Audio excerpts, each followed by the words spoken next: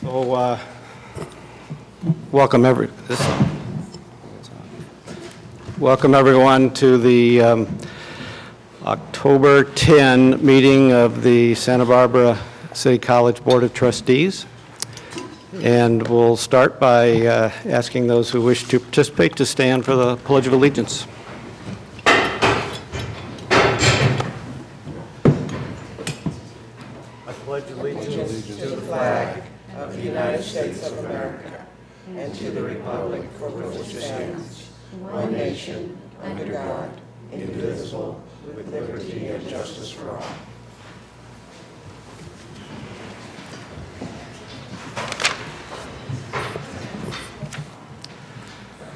So I'll note for the record that all trustees, including our student trustee, are present this afternoon for our meeting.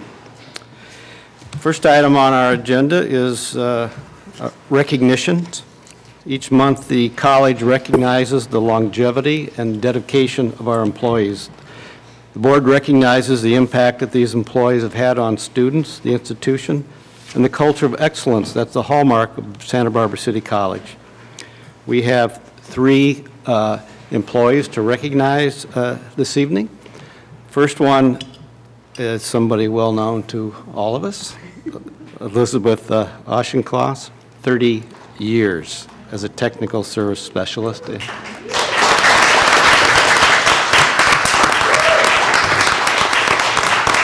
And Jim Clark is here to make the presentation.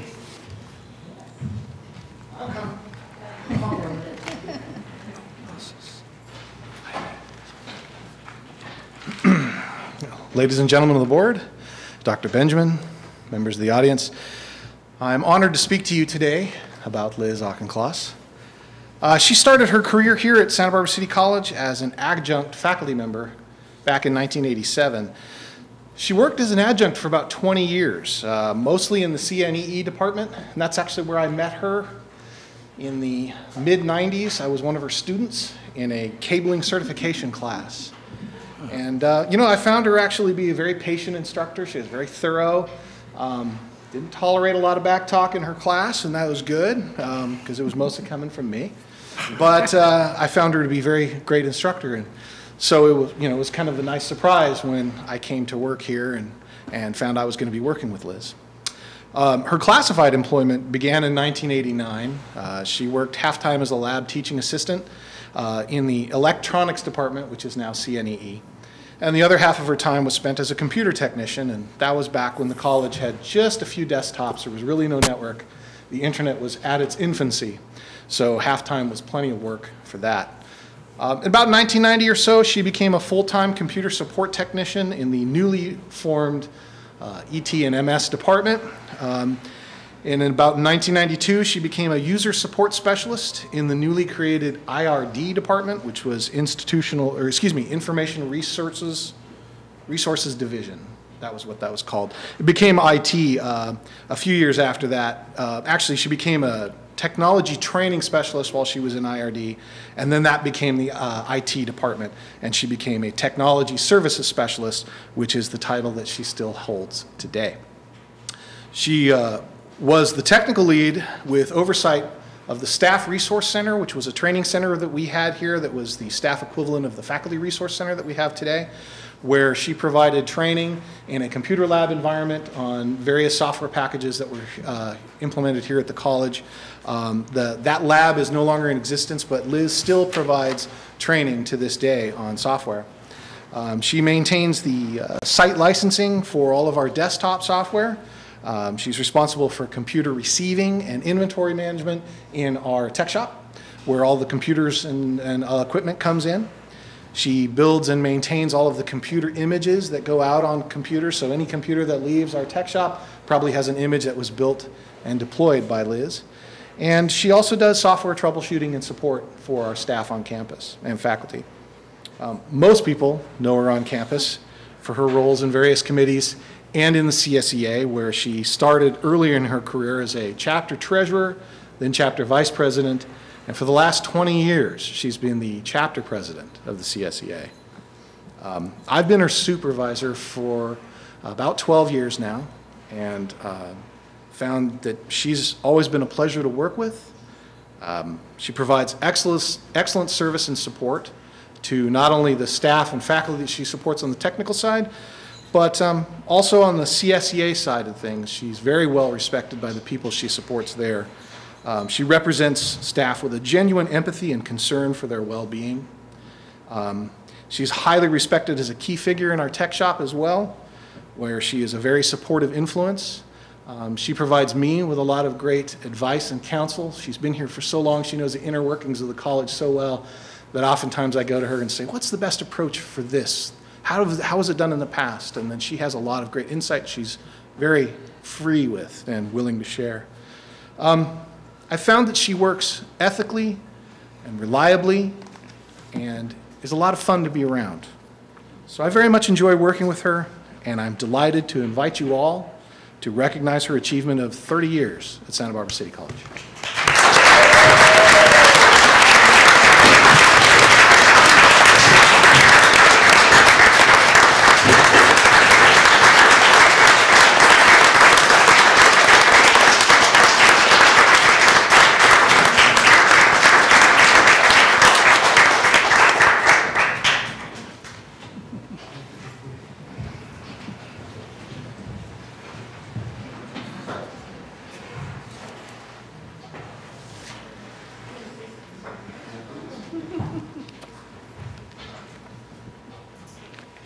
Good afternoon. 30 years ago when I started working here, I found a home. And because I'd worked in many different places before, out in private industry, but I found a place here. And with all the ups and downs, I love working here, and I want to thank everybody that has given me the opportunity to work and serve at this college. Thanks.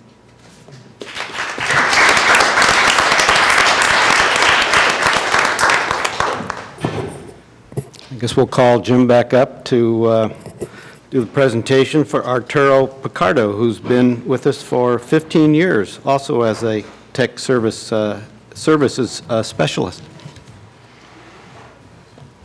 Hello again. I'm also very happy to speak about Arturo Picardo today. I've worked for Arturo for about the last 5 years. He's got a nice, rich history here with the college. It's also funny, he goes back a long way. I know a lot about Arturo. When he was young, he was in the Mexican Army and did a lot of work moving rocks and marching, and finally decided he wanted to do something different. And so his father suggested, hey, you know, the band for the Army, the musicians, they don't do this picking up rocks and stuff. They stand in a room all day and play music. And he's like, well, I don't know how to play music. I said, sure you do. Anybody can play the tambourine. So they went and bought a tambourine, and he showed up with his tambourine, and then he was part of the Mexican Army band and finished his career out there doing that. Came to the United States, I think about 1988, did a bunch of odd jobs, attended UCSB for a while, didn't really like the program there and wanted to work with people and computers, and so he came over to Santa Barbara City College and graduated as a student of our CNEE program, the Computer Network and Electronics, and worked as a student worker for a while. His first 10 years as a classified employee were in the language lab, where he was a senior senior ICLC, which is Instructional Computer Lab Coordinator. Thank you. He started working for Dan Watkins, and he was the right-hand man to Jason Walker for many years. And Jason always talked about how Arturo was his go-to guy for everything. And I got to steal him away from Jason about 5 years ago. And since that time, Arturo has been stationed out at the Wake Center, taking care of the School of Extended Learning, Wake and Schott campuses. He provides all the staff and faculty support there, as well as our cosmetology and our Children's Learning Center. He's like a one-man army out there just taking care of all of their needs and whatever is needed, and they love him out there. And it's really nice because he's so self-starting and so confident and skilled that I can just kind of push him out there, and he doesn't really need much from me, but I'm there, you know, checking in when I can and find out what he needs, and he's always like, no problem, Chief, I've got it. And he's diligent, and I really appreciate being able to rely on him for that. So it's been an honor working for him for the last 5 years, and it's also an honor to invite you all to recognize him for 15 years of service here at Santa Barbara City College.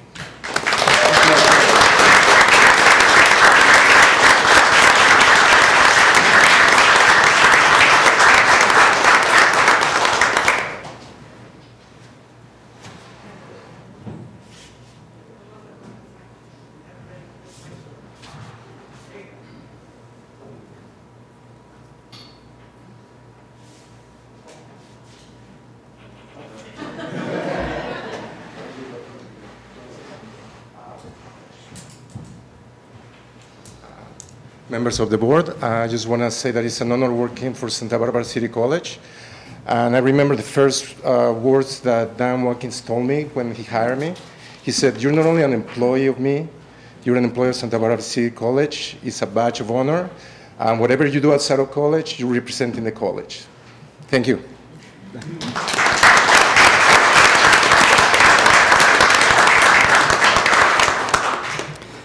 Our third recognition tonight goes to Chelsea O'Connell, who's been with us for 15 years as an office assistant senior, and She's not here today. she's not here, so we'll still recognize her.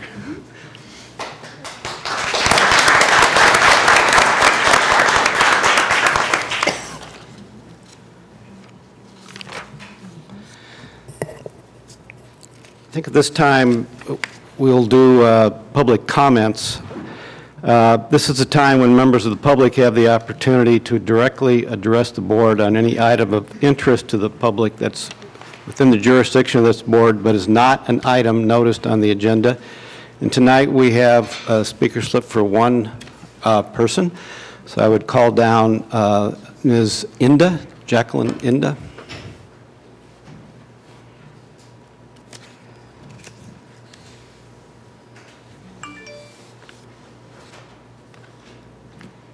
Members of the board, my name is Jacqueline Inda. I'm here to talk about a specific issue, which is minors in possession. I want to inform you that in the city of Santa Barbara, there are several different programs that are part of a provider list at the court. When someone gets adjudicated or within the sentencing process of having either an open container or being under the influence in public or under the influence of any other kind of substance, or particularly have a license that is not correct and it's not theirs, those individuals usually get sentenced into a minor in possession program. In the city, we have two different programs. Historically, we've had Zona Seca provide an organizational structure for individuals who are not enrolled in school, who would fit properly to learn about what's going on in the community in general when it comes to substances. In UCSB, there's a program called CASE. CASE is really designed for UCSB students. Although they do take other students to the population that they serve, it's really designed to educate students about what's going on in that population, what services they have on campus, and how they could better direct their energies. Now, these minor in possession programs are only about 4 hours long. The longest those programs actually are in the penal code are 5. That's not a lot of time. In 5 hours, you're not going to straighten out your life and change things and do things differently. But you can utilize that time to really learn about something that might help you in the future. So we have gotten onto that provider list, and we are developing a program within those 5-hour restricted amounts of time in which we would provide support to City College students. So that City College students who are referred through the courts into our program would go through an assessment process. It's a 3-phase process in this new program. They would go through an assessment process and get a little bit more informed about what their needs might be. Once the assessment program is processed, then they are able to connect to the second phase, which is what we call our exploratory program. The exploratory part of this service is an idea to get those students back onto campus and learn what their health fee covers, learn what maybe EOPS might do for them, connect back to their school-based counselors, go back to the different facilities in this community.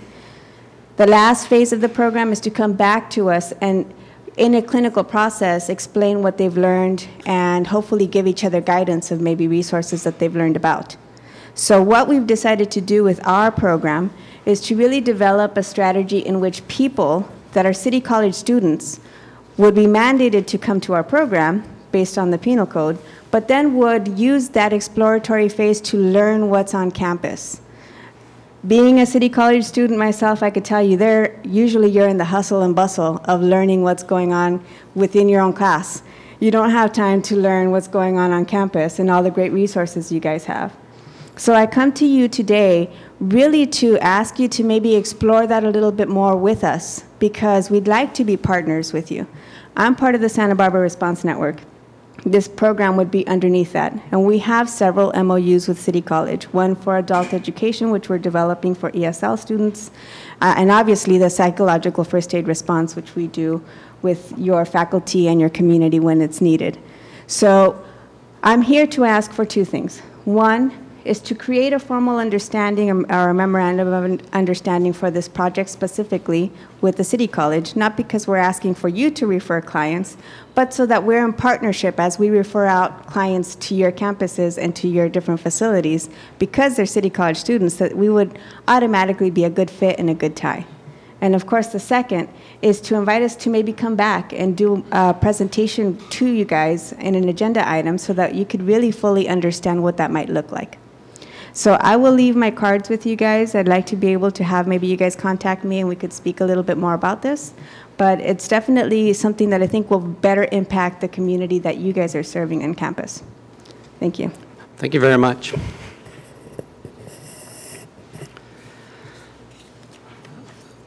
The next item we're taking out of order is 12.1, the College Foundation Financial Report. Mr. Green.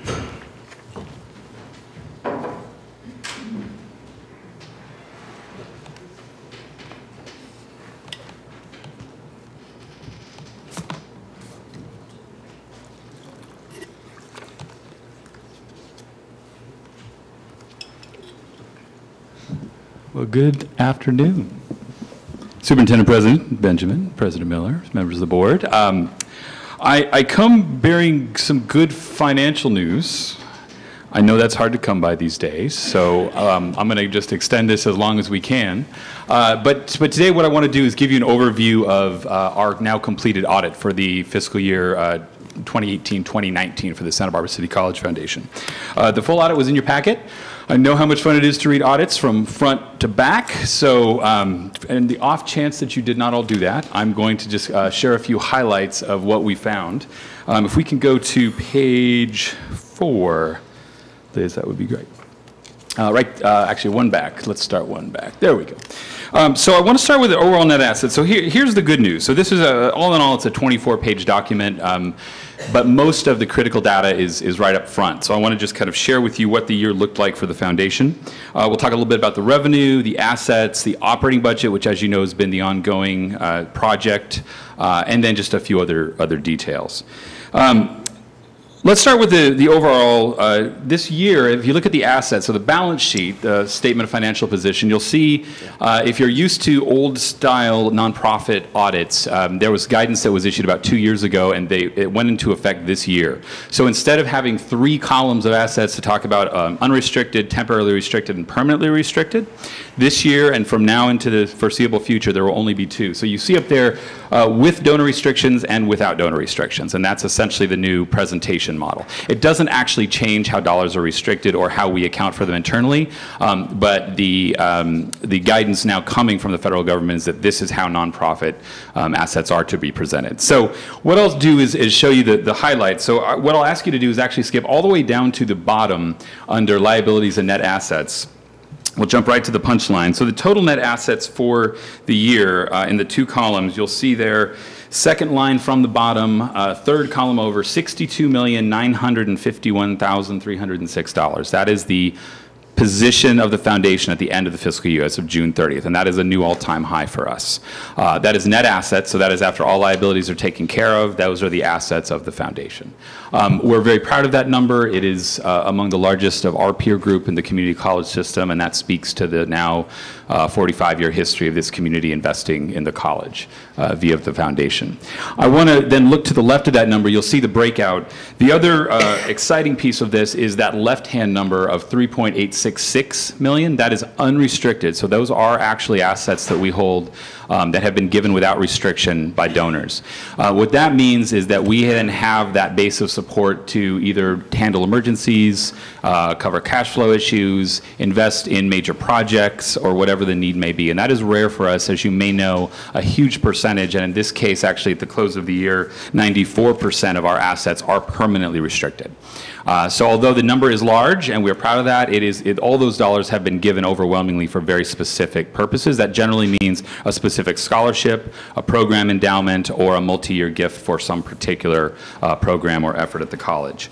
But those are outstanding numbers, and that is the new breakdown of how we present them. If you look at the next page, page 4, thank you, Liz. This is actually the statement of activities for the year. So the other good headline, good news, if you look at total of 2019, it's the third column over, the first underlined line right there, $9,591,495. That was the total revenue for the year. So it was nearly a $10 million revenue year for the foundation. If you look above that, you can see the component parts. So $6.2 million was actually raised. So those are gifts and commitments made during the course of the year. $2.1 million were actually the earnings, the investment income. So again, and we of course don't control this, but nonetheless, the strategy that we pursue was working well this past year. And then you see other income and the changes of a couple of other assets that we hold, split interest agreements. And those are generally tools where there is a donor still involved or multiple parties still involved, and at some point it becomes the asset of the foundation, so charitable remainder trusts and the like. So anyway, that is an overview of where we ended the year. If you go to the next page, page 5, you'll see the functional expense breakdown. I tend to be shy about talking about this because this is what a lot of people have been educated to ask. Unfortunately, it's not a great measure of the efficiency of an organization, meaning basically when you spent your money, how much of it went to run the operation, how much it was fundraising, and how much was program. So you'll hear people shorthand that as overhead expenses in finger quotes. If you look at the bottom there, total 2019 expenses, you'll see that programs and services, so expenditures of the foundation directly to students and or programs, was $5.7 million last year. So those are the dollars distributed. That's from a combination of dollars raised, endowments held, a number of different ways that can happen. Management in general, so basically the overhead of the operation, $868,000. And then the fundraising just north of $900,000. The way that breaks down for people that measure it this way is a 76.4% program, 11.5% admin, and 12% fundraising. So by folks that measure this, they would look at that and say that's a good ratio. Nonetheless, it's not a great way to tell how well an organization is doing. But we are required to show that. The other thing if you look to the far right, the total $7.5 million, those were the total expenditures. And as I said a moment ago, revenue was about 9.5. So it really built the assets of the foundation by about $2 million last year. So that was the net raise in the foundation. The remainder of the notes just explain the details of how we operate. It is a rather large, fairly complex foundation for a foundation of our type. So if you have any questions at all, it's in there. It explains some of the ways that we account for values for assets that are not cash. It explains a little bit about the real estate holdings of the foundation, since we now have more than one of those. And then, of course, it talks a bit about some of the invested assets and how those are invested and how they're held. So if you have any questions, I won't go into that right now, but that is the total overview. The other number I'll point out is about 51 million are now part of our permanent endowment. So that is also a new high for the organization.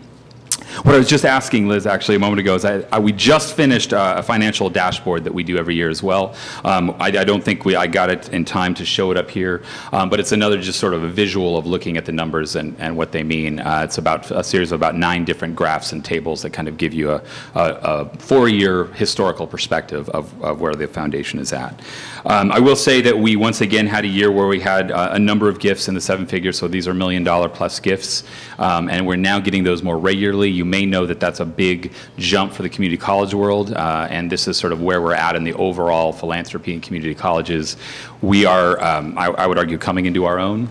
I think donors and supporters throughout the country are recognizing more and more the value of dollars given to community colleges.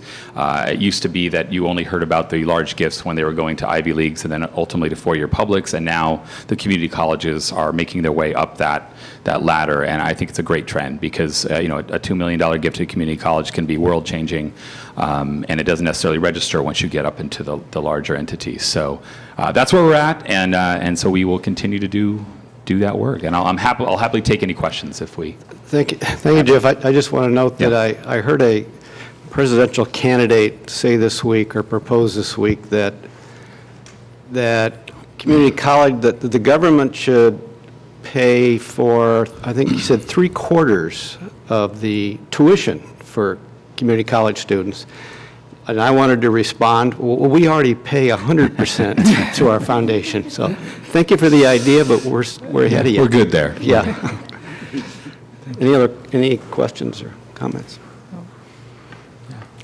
Trustee, I just wanted to say thank you, Jeff, and to the foundation for doing such a wonderful job for supporting the college and the students. Absolutely. Thank you.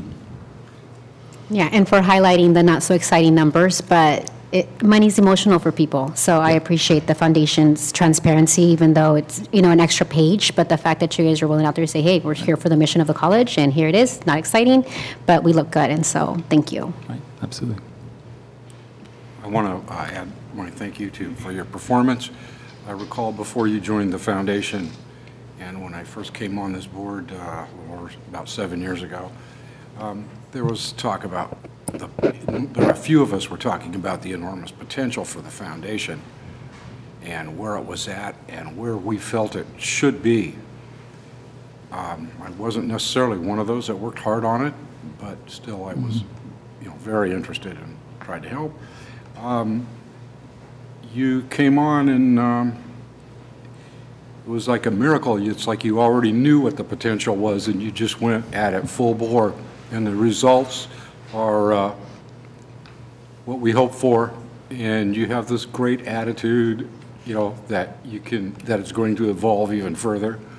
And I think with that attitude and a good plan, I think that will be highly successful and an example for others. Thank you very much.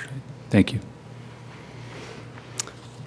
Thank you again, Mr. Green. I think you can tell there's a strong support for the work you and the foundation are doing, so thank you. I appreciate it. I will say that to your last comment, that we are, I mean, by no means do we think we're done here. So as we get more creative ideas and ways that we can help to be a good partner to the institution, that's what we're here to do. So thank you.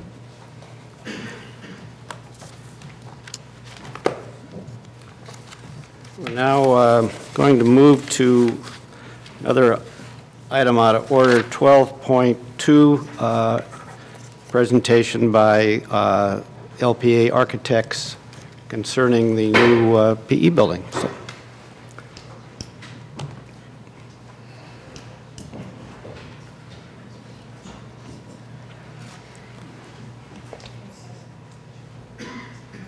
Good afternoon. Good Board of afternoon. Trustees, President Benjamin.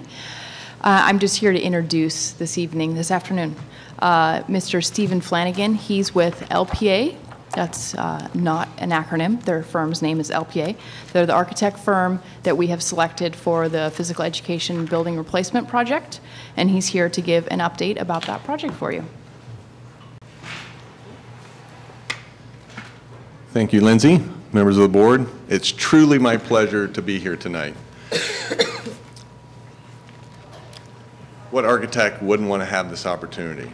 Santa Barbara, Ocean View site with this kind of scenery, this kind of climate, one of the most prestigious community colleges in the nation. And when we first saw this opportunity, we couldn't wait to come to interview and have a chance to be selected. Now that we've been selected and we've just started to work, I'm here today to give you an update on the project.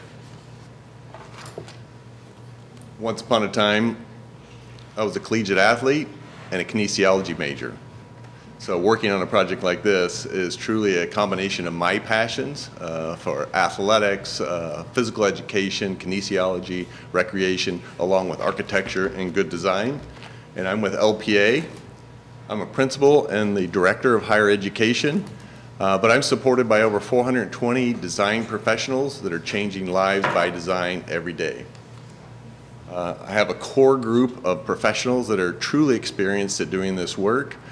They include myself, Silka Frank, one of our project designers, lead designers, Winston Bow, programming specialist, Jeff Schaub, senior project designer, Steve Key, the project manager. And you can see those numbers there. Those are years of experience. And for all of us except for Jeff, we've had those years of experience together at LPA working on educational projects. So we're a truly experienced team working on higher education projects and working together. Jeff Schaub is a national expert, worked for the Power 5 schools across the nation for athletics, recreation, and physical education. So he brings a national perspective and experience to our team. And Albert Einstein said the only source of knowledge is experience. So I wanted to share with you a little bit of our experience just so you understand where we're coming from and the type of expertise we're going to bring to your project. We just completed the Anaheim Ducks new training facility, the Great Park in Orange, California, but in total over 250 sport and recreation projects. 200 higher education projects. A lot of those are student recreation centers that accommodate physical education for the CSU system. Community college experience, over 125 community college projects completed, and I'm proud to say that 100% of our community college projects are closed and certified with DSA. This is another project, Mount St. Mary's. This is a private university, but on top of a hillside with ocean views, downtown Los Angeles views. We actually look down on the Getty Museum on this project. So we're going to take that experience of having this amazing opportunity, amazing gift of the site for the project for Santa Barbara City College. And then we just finished the design for UC San Diego for one of their new student recreation athletic facilities on campus. That's soon to start construction, as well as PE replacement complex projects, 3 in total. This one at Rio Hondo College, you can see a $23 million project, LEED certified, has all the same components that we're looking at here, as well as one that's under construction, soon to be complete at the end of the year at Los Medanos College, another PE project. This is not a replacement building, this is a new building. And then another replacement building at College of the Desert, which is a LEED Gold project that we finished. We're very proud of. And again, we'll take all this experience and we'll use that to make your project the best it can be. And one of the things we're going to do is work with your design aesthetic standards. That's something we're used to working with different universities and college, looking at what's important to you and trying to incorporate as many of those attributes into the design of this project as possible. So if you can look there, design success criteria, strengthen the college identity across 3 campuses. So that's about being contextual and designing something that looks like it belongs on campus and is a part of your district and a part of the community. So that's something we pride ourselves on. We're not going to give you a landmark building that has the LPA signature on it. We're going to give you a building that has the Santa Barbara City College signature on it. So think of us as your tools for developing this project. Create equitable access. As we know, we have a lot of topography on the site, particularly just behind the physical education building. And so addressing universal access and solving the ADA problems is going to be at the top of our priority. Then, of course, support sustainability. At LPA, we've completed over 225 LEED projects, which is leadership in energy, environmental design, and that's something we're very proud of, and it's something that we just do as part of our natural course, whether it's a LEED project or not. We're going to give you a sustainable building that's easy to operate, low maintenance, and has a great life cycle return for you. Then, of course, foster the community connection. This building is right on Pacific Coast Highway and the Pacific Ocean, and has a very dramatic presence. Although the building now is somewhat brutalistic and inward facing, it doesn't really have that presence. And so we want to work with you and your team, your constituents and stakeholders to deliver something that brings a wow factor to the campus and to the community. Then you see the overreaching design concepts, design the experience to support student success. So everything that we do as designers is about student success and making them successful. So every design decision we make is going to be about the student. Maximize the natural resource. Again, that's just about being sustainable. Then using integrated design execution. At LPA, all of our engineers are in-house. So we integrate all the disciplines, whether it's structural engineering and seismic safety, as well as energy and electricity. We have that all in-house working together from the very beginning, and we'll utilize that to make your project very efficient. And then, of course, design for safety and comfort. This is a Field Act building. We want to make sure that it's safe and can be used as a refuge, if need be, in emergency situations. And we all know we've had a few of those in the last few years. So something that's at the forefront of our thought. But when we start every design project, it's kind of like a jumbled up Rubik's Cube. We have a lot of different colors, which are attributes of the project, criteria of the project, wants and needs. We have dollars and money that we have to work with. And so when you first start, it's kind of all jumbled up. But as you work through the project and you work with the stakeholders and you get their input, and you get their buy-in, you get the board's buy-in, it slowly starts to create targets for success. So for us, success is going to be hitting the target square footage within 1% over or under, which is very challenging to do, but something we've had great success in doing. A project that improves accessibility, again, that's part of your standards and part of your design aesthetics. A project that bids on budget, of course, that's paramount to your success. A project is designed to keep the overall cost of construction low. So not only do we want to meet budget, but we want to deliver a quality set of documents that's going to give the contractor a recipe, a set of documents that makes them very successful and minimizes change orders during construction. Use 100% of the state allocated funds. If we don't use 100% of those funds, they go back to the state. So we want to make sure the students get the benefit of the state funding that they're willing to offer for this project. And a facility that is the pride of Santa Barbara City College and the community it serves. So you see there in the bullet points, the Rubik's Cube is all put together. So at the end of every project, when you have a nicely designed and functional project, it's like the Rubik's Cubes come together and you think, oh, well, yeah, that looks easy now that we're here at the end. But getting there is a lot of work, and it's something that gives us a lot of passion to be able to finish with the Rubik's Cube with all the colors on the right side. So like I said, this is an update. We're just getting started. We really had one meeting, and we have a whole set of meetings scheduled for next week. But here, I just wanted to talk a little bit about the project and the site. So obviously, this is an aerial of the campus, and you can see the football field and the track and the stadium and the PE complex right next to that. And if we zoom into that, you see the existing building. So the state allocated funds are for replacement of the building. So we have to replace it in kind in the same square footage it is as in the same location. So we can't really consider any other locations. This one's the place where you have to put it in order to get the state funds. But one of the challenges that creates is, what do you do when you're building this? A PE building is a very hard place to, or a gymnasium rather, is a very hard place to have interim activities moved to somewhere else on campus. There's very few gymnasiums in Santa Barbara itself or in a close location. So one of the things we wanted to start to look at is the logistics of how you keep the gymnasium during construction until you're completed the design of the building, and then you can take down the gymnasium and maybe build some other component. But we want to build a gymnasium right next to the existing gymnasium. So the first step would be to demo the existing locker rooms and classrooms and offices you can see in there in the yellow highlighted area. and then use the gym during construction. So now that's something we'll work with the construction manager during the design process to see the logistics of that. Of course, we want to make sure safety comes first as far as student access. And so we have to be very strategic about what we build and how we build it and when we build certain components of the building. But we think this is a great strategy to demo this part first, use the interim construction class, or during construction, use the classrooms, exercise area that are on the top there, as well as the gymnasium you can see in the bottom. And then we come in and we build either the new gymnasium in its entirety or a portion of the gymnasium. So you can see here we could build the gymnasium, entry, lobby space, classroom, exercise, dance, and weight room.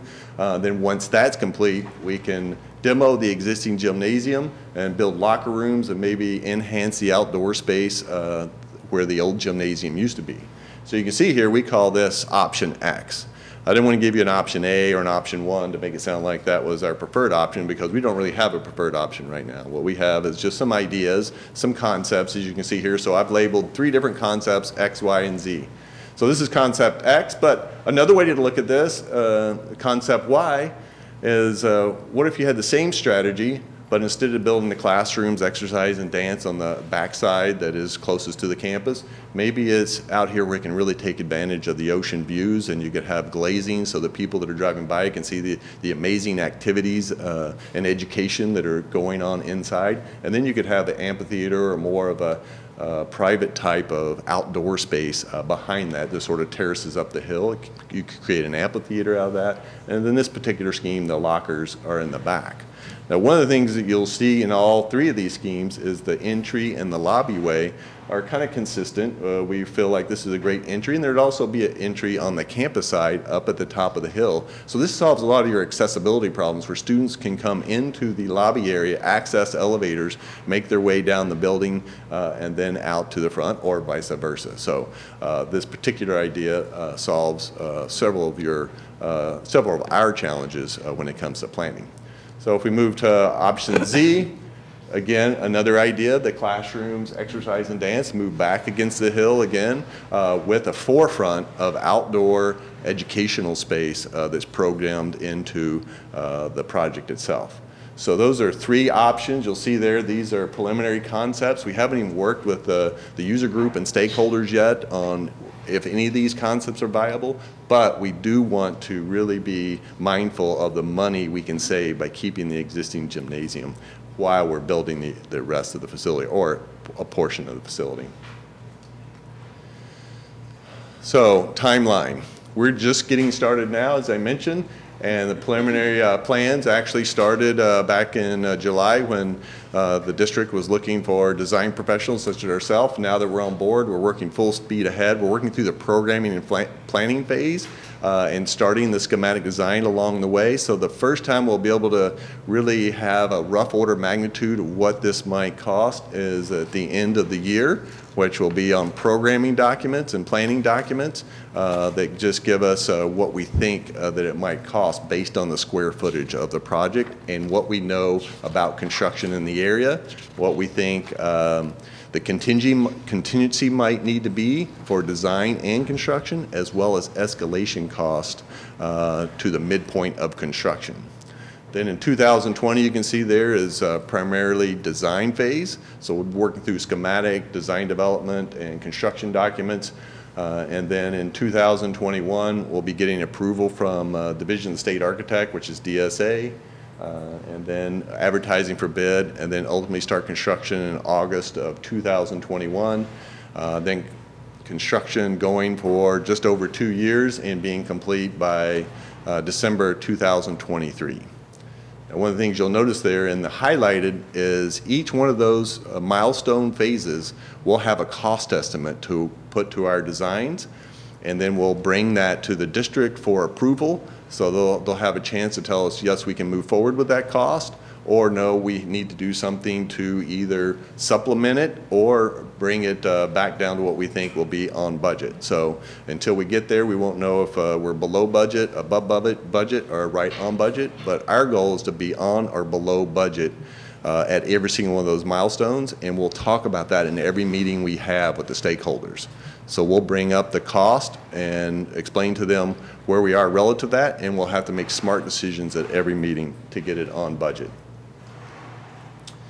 So stakeholder engagement is very important in the community college world, something we feel like we're better suited than any other design firm, and we'll collaborate with the stakeholders at every single design phase. And at the beginning, you can see the stakeholders are a little smaller. That's because we're getting started. We're collecting data. We're starting to work with them. We're doing the programming. And then once we get approval on the budget and the program, we'll move to schematic design phase, where we'll really be tackling a lot of different aspects of the project. We'll still be dealing with the program a little bit and how it moves on the site, and if it's on the first floor, the second floor, or the third floor, and what it looks like, the materials of the inside and the outside. So they'll be heavily engaged in getting their input. Again, we're your instrument for design. We'll take the input from the stakeholders and meld it into a beautiful, functional, efficient building. Then once we get in design development, their involvement will be a little less, but more specific. You know, maybe talking about where a particular piece of casework's going, what kind of drawers or support do they need in the inside of each particular room. Then during construction documents, even more detail, where we're working with facilities, understanding all the design requirements as it relates to toilet fixtures, to light fixtures. We want to make sure we're picking something that you're specifying across all your campuses. And so it's a collaboration from the beginning to the end. Once construction starts, we want that collaboration to be minimized unless there's something critical that happens, something that's coming from the board, because we don't want to be making changes based on any user input during construction unless absolutely necessary and approved by the district.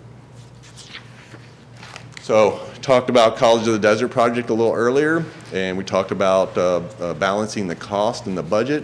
I want to show an example of some success that we've had on two projects. This is a PE replacement project, and the most recent one that was completed. And you can see there the original budget was $16.9 million. The schematic design estimate, we were below that budget at $16.1 million. At design development, we came back up, which is normal, to $16.9. But we still work with the construction manager, even though we were on budget, to make it as efficient as possible. So by the time we got to the construction document estimate, we went back down to 15.5. And then the lowest responsive bidder was 14.7 million.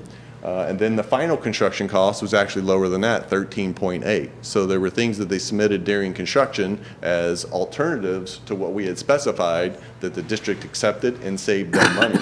A lot of that had to do with the central plant and infrastructure of the campus. But it shows success in balancing the cost and the budget.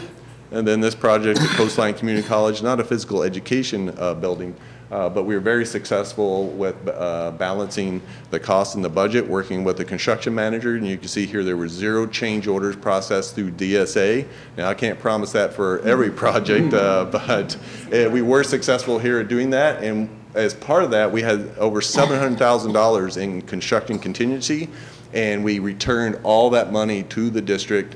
And then we also gave them a savings by design check in the amount of $132,900. And so total savings to the district was nearly $900,000. And you can see it's a beautiful ocean view building, just like our building here. So great results, can also be very much on budget.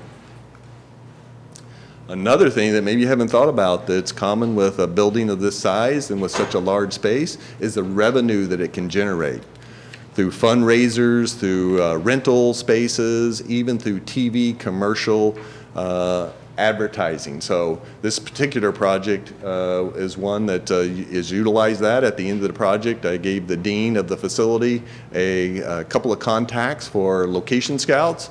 And then at a board meeting, she ran into me and she's like, "You're not going to believe it.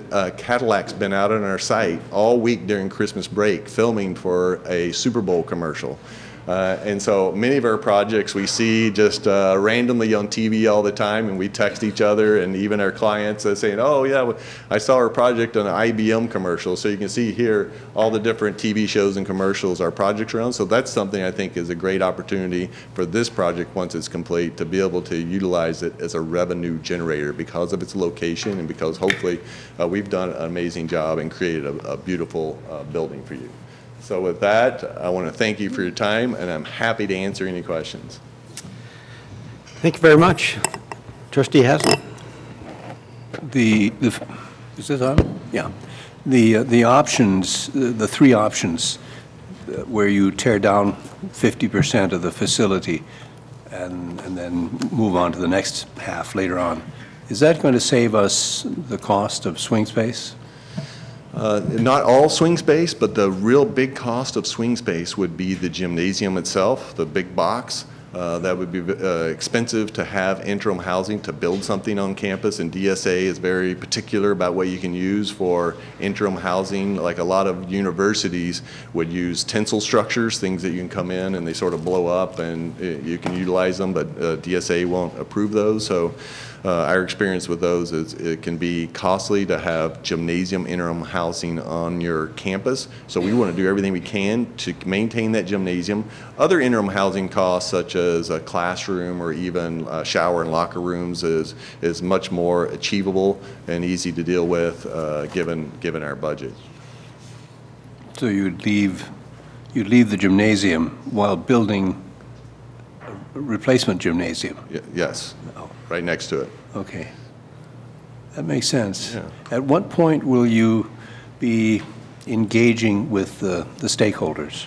We've already started gauging a little bit. We've had one meeting. Next week we have 2 meetings. On Friday of next week we have an all-day meeting set up where we're meeting with each of the stakeholders that are operating within the existing physical education building now, and we're going to tour their spaces. We're going to hear how they work, what's working well, what needs improvement, so that we can take all that in and put it all together, and then we'll come back together as a larger group where we have heard everybody, and we'll do our best to bring all the best ideas to the forefront to where we address everybody's concerns.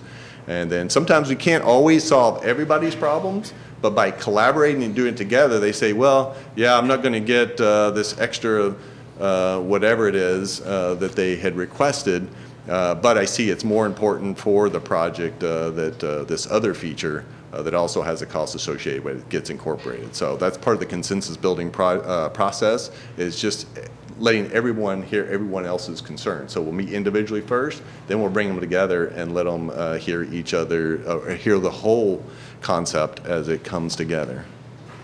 Yeah, that makes a lot of sense to me. Yeah, yeah. Trustee Aboud. Thank you. It looks like you guys are going to do a great job with us, so appreciate you coming out. My question, I know you might not have an answer right now, but something to consider in the design process is climate adaptation, just because this project, part of it would be right at the bottom of the hill, and sea level rise is a reality that's coming. So just anything you can do to cope with that in the project would be great. Yeah. Yes. Thank you. A good suggestion. Of course, even though it's a beautiful location and place, the environment is harsh for buildings and for cars as well. But we have to take that in consideration when you're designing coastal. That's one of the things that you might have noticed on the Coastline project, which is right on the coast, is it has a naturally ventilated atrium, and it's all built out of cast-in-place concrete.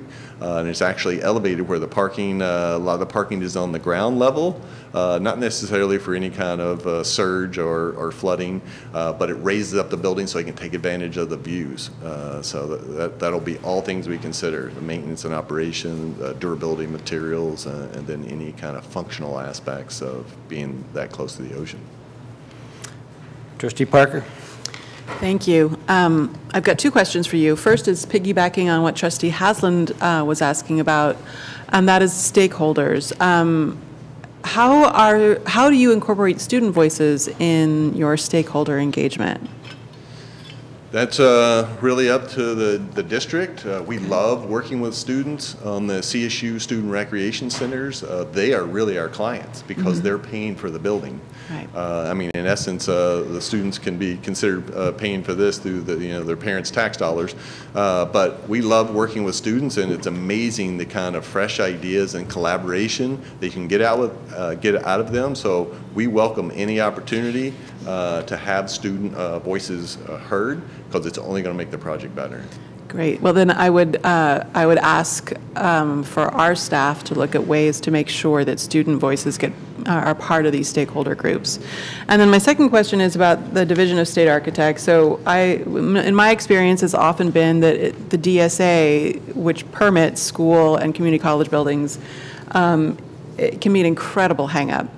And you have about 6 months allocated here. And I don't know what your experience has been. I'm just wondering if that is optimistic. I'd love your feedback on the DSA. I actually think that is going to be way more than we need. Great. I mentioned the 125 community college projects we've done. We have an in-house entitlements team. All they do is go to DSA just about every day. Just about every day. In one of the DSA offices in California, we have an LPA person in there. And so they really help us navigate that. Some of the forms that DSA uses, we created for them to make it better. So you won't hear a lot of architects say this, but I love DSA. Our team loves DSA. I've never heard that before. You've never heard it before, but they really are rigorous about what they do and how they check our work. And so that for us is really helpful. And since we have a dedicated team of educational engineers and architects, we know what they want. We know what they're looking for. So a lot of our stuff is coming back way earlier than we even anticipated, especially over the last couple of years, even though they've been very busy. So instead of waiting 4 months to get your plan check comments back, they're coming back in 12 weeks. We're like, we don't even know what to do with this. So, we're surprised that it's here. We're glad it's here. And it'll come back in sections, because we submit 3 different sets of drawings. But we're very happy to work with DSA and have relationships with each one of the offices, including Los Angeles, of course. Super, that's great to hear. Thank you. Yeah. Trustee Croninger. Oh, thank you for your presentation and enthusiasm. And I would add to Kate's question about stakeholders and add the community to that, because your examples here are dramatic and very modern. This is not a dramatic, very modern town. This is a Spanish mission colonial revival town. And I would foresee a significant amount of community controversy if we put a very modern building in that highly visible location, as you have pointed out. Right. I mean, this is this is going to be visible to everyone. So it may not be apparent to you, but these aesthetic design standards are actually nothing that the board has endorsed. They were presented to us for information only, and they omitted to address one of the key issues we had been talking about for some time, which was a thematic approach to college buildings that would unify and basically set an architectural standard. Rather, it came out as whatever you feel like. I think it's important to go back to that concept of thematic, and the theme that we were working off of was the original administration building here. So I'm sure it is a challenge, but I would suggest that you look at that admin building, look at La Paseo, look at the county courthouse, which is the wow building in this town. Mm-hmm. And Mission is probably the simplest version of that, but I think we're really going to get some community concern if we take off in a direction that is very different from the ambience of the community as it now stands. So I just wanted to alert you to that. The other thing I would say to reinforce what Trustee Abood brought up, climate change. The city has studies on rising ocean levels. I was under the impression that they were indicating we will be literally impacted and perhaps impacted at this site in 30 years. What I've been told more recently is it's 11 years. So I would ask that you look closely at that materials too as you do your planning. Absolutely. And we didn't show it, but we have plenty of buildings that are very contextual in the sense that they're mission style, Spanish Renaissance revival, things like that. So our work is reflective of your desire in campuses. Those particular projects happen to be physical education, and they just happen to be on modern campuses. And so we're very proud of being able to blend in. One of the greatest compliments we got is one of our Finnish photographers went to the site and he said he couldn't find the new building, even though he's standing right out in front of it, because it blended right in with the rest of the campus context. Yeah, well, we don't have a very blended campus right now, and that was one of the things we were trying to address, is to really bring it together. Another place to look at is our SHOT campus, where we have an original building as well in those styles. So I think you could maximize the spectacular view from the inside to the outside. You're the architects, you can figure this out, but I'm just concerned that we not take off in a direction that many people in the community might find incongruous with the rest of the town. Absolutely. Thank you for being here. I like your tie, you're very fall. Thank you. But first I want to thank the team at the college who put all this and spearheading this. As you guys know, I have spent over 10 years every week either at a dance studio, a field, or a gym, because I have children. And so to see a project like this, even on Friday night, I was at the football game, the big game and Santa Barbara High won.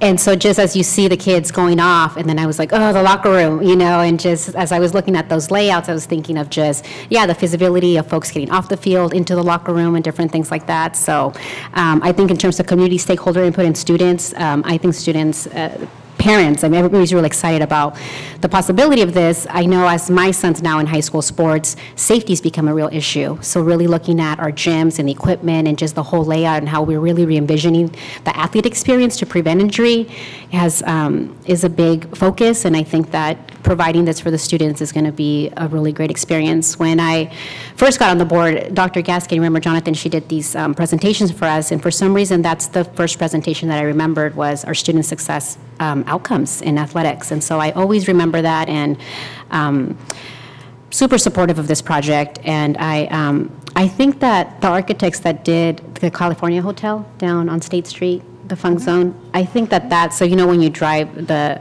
harbor, they did a good job blending into State Street, but yet it's still modern. And then Moxie, which was, and I remember I was on the parent community stakeholder group for that one. And so even, it's tricky, it's the little children's museum downtown. And so I feel like there's ways that architects have gotten creative in Santa Barbara to make us feel like we're still a small town, but still be innovative with some of the possibilities of projects. So I want to say thank you, and I appreciate the XYZ and that we can live in a house while we remodel it, because I think most people in Santa Barbara do that. Nobody can afford to just outright move out. So Lindsay, and to the team, I just think that more frequent updates like this, if it's possible. I know with packed agendas, but Dr. Benjamin, if you could keep us, you know, kind of in the loop. And so I was glad to see this so early, because I think that that's been where we kind of can't all get on board on something because we kind of feel fragmented about the information. So I feel like this is coming early enough. So thank you for the speed in which you guys have worked on this, and good luck. Hopefully this all works out. Thank you. Trustee Nelson, do you have any questions or comments? I don't have too many questions. They haven't really done anything yet, but I appreciate your, you've started at least, and I appreciate your presentation. And kind of a hobby of mine since I was in college, and used to go to all the architecture guest lecturers, and it was always fun to think outside the box and have different ideas and from different perspectives come into play.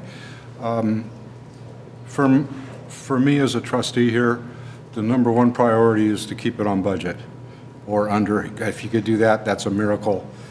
Number two, it's got to be, we have to be able to pay for this, and if it goes over budget, what are we not going to be able to spend on the student outcomes? So that's very important. The next thing is the whole design, the functionality needs to be student-centered.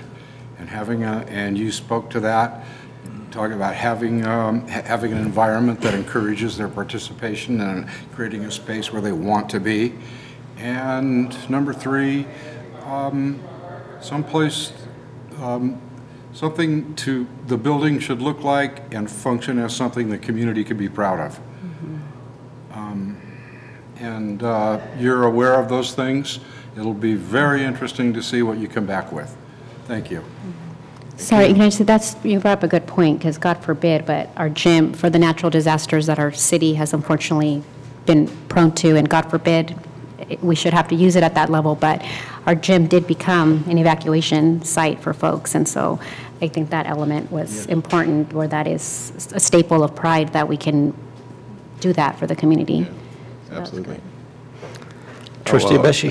I just want to thank you for coming. The gym is home to a lot of students because we use it every day, and right now it's not in the best shape, but we hope with your help and your knowledge, you can put in the best you can do for us, and we're happy to see what the gym becomes in a few years. So thank you for coming. Likewise. Thank you.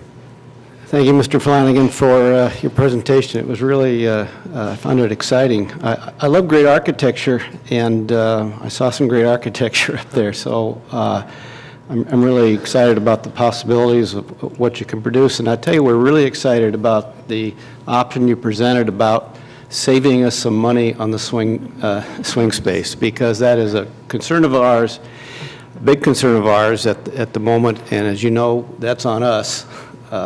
So we like your thinking in that regard.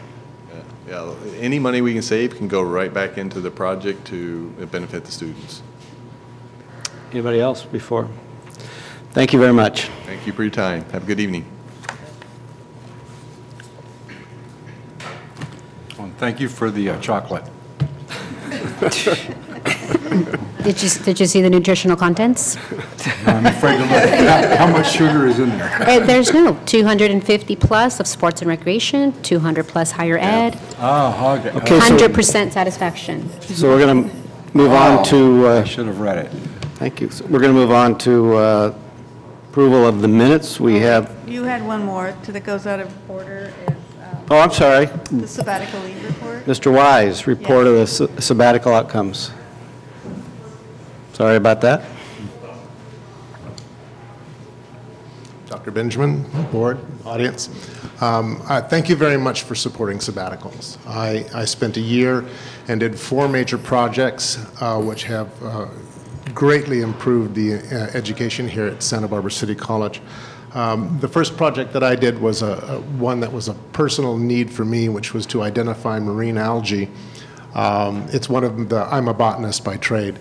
And so one of the interesting things was going down to Ledbetter Beach and picking through the drift and watching how people were kind of shocked that this man was going through and curiously muttering about what this was and what that was. But being Santa Barbara, we got into the thing, and many of the people came by and said, oh, that's really a cool project, and that was kind of fun. I told them I was a professor here at City College. I also made a connection with Kathy Ann Miller from UC Berkeley.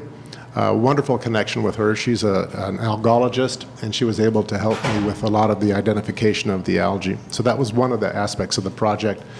I was supposed to collect about 50 specimens, and I collected 187, mostly because I didn't know what they were, and then found out what they were, so that was nice. The second thing that I completed was a lab manual for the plant bio class, Bio 101. This particular project was very worthwhile. I've got a lot of positive student feedback from that. Ms. Alexandra Montes de Oca is in the class right now, and so if you need a secondary opinion, I'm sure she can give you one. On the other side of this, when we take a look at some of the lab manuals that are produced commercially, for example, one by McGraw-Hill, it costs the students $110. This lab manual costs the students $15. If you take that over 6 years, you have collectively saved the students over $114,000. So I do understand that sabbaticals can be expensive. I do understand that in this tight budget, people are looking at maybe we can cut back. I think that's a mistake. I think the investment that the board supports, I think the investment that is in the contract effectively is beneficial to students. And in the dollar sign, it's beneficial. Now, I don't want to monetize sabbaticals because I also believe that they have a wonderful professional engagement.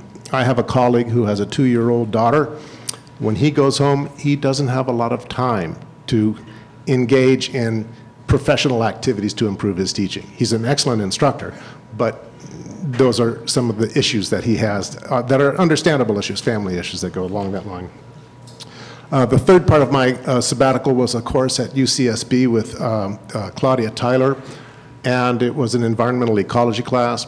I think one of the things that I learned somewhat of the content, which I needed to update, but was her mastery of teaching. And it was wonderful to sit in amongst a bunch of UC students.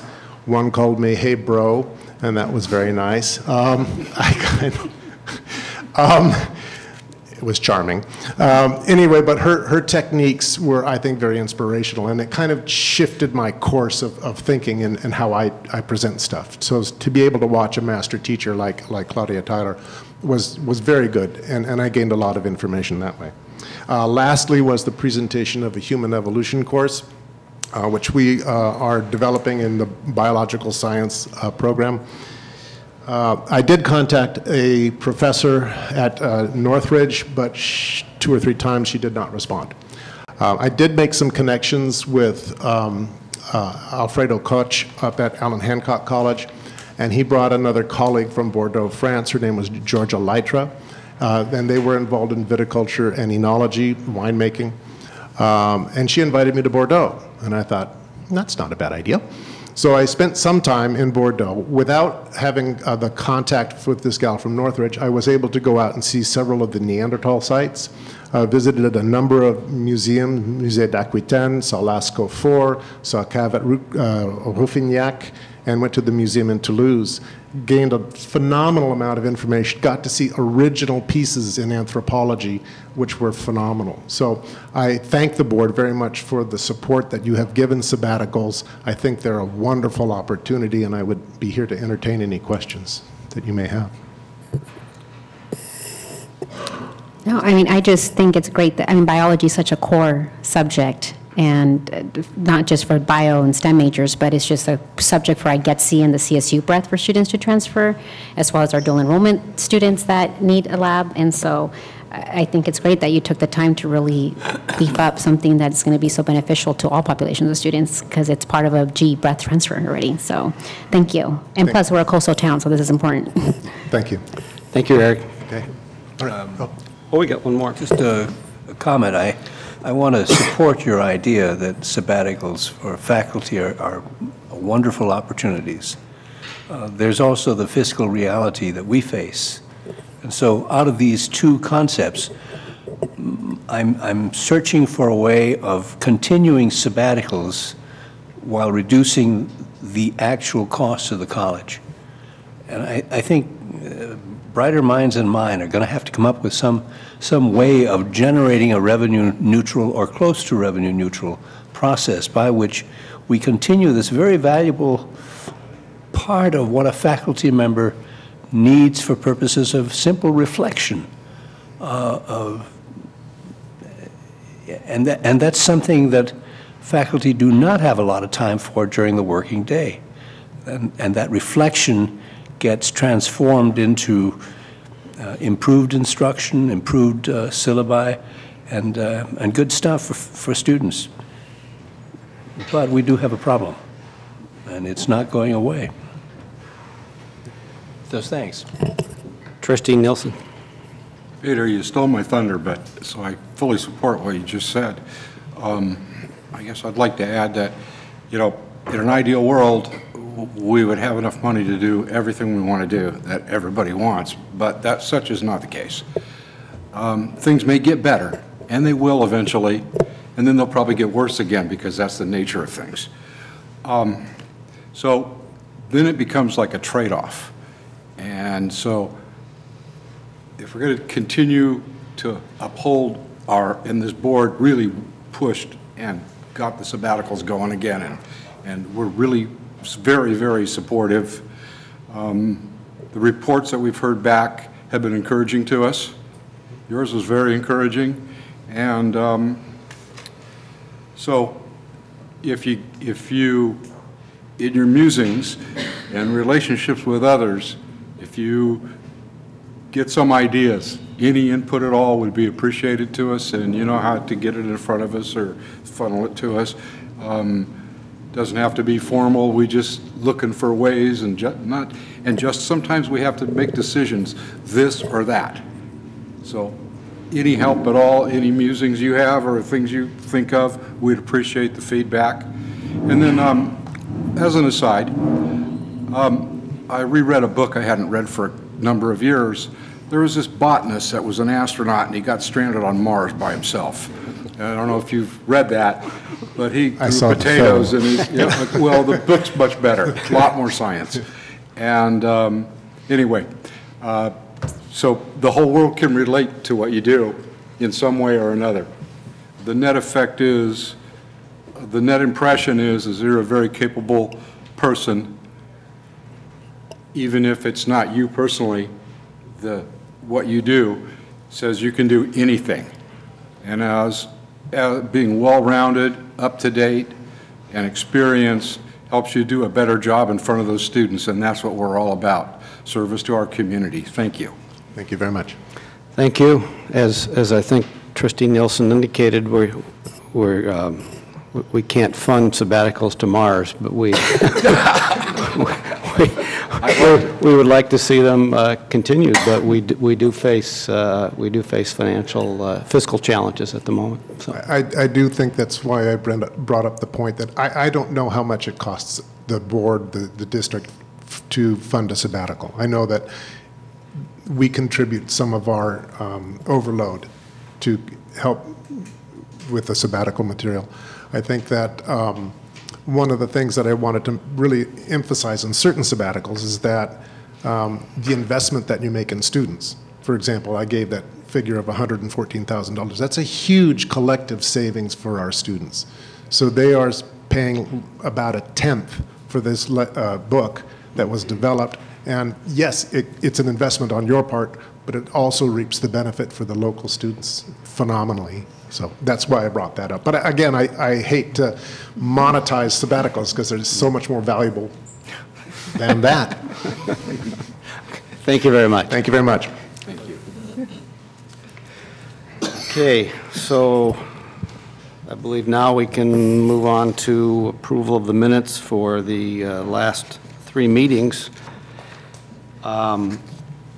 Before we get to a motion, I believe maybe Trustee Croninger had some corrections that had been provided. There were just a couple of typos, I think. Angie can fix them, but nothing that we need to. Nothing major. Okay. It was minor mix-ups. So do we hear a motion for approval? Move approval. Is there a second? No. Okay. Trustee Yes. Nielsen. Comments? Are we talking about the approval of the minutes? Yeah. On the third item, under that, there was no description at the very top of the page of what the first motion was, only that it was approved. And so I had to read it, and I only bring this up because I figured it out. It's not that hard to figure out, but if someone were to read that for the first time, I don't think they'd know what we're doing. Yeah, that was one of the corrections she asked. It was, okay, well, I wasn't aware of. Yeah. Thank you. Uh-huh. Yeah. Then I would second the motion to approve. Marcia seconded. Any other discussion? Done. Hearing no other discussion, all those in favor? Aye. Any opposed? Hearing none, the motion passes.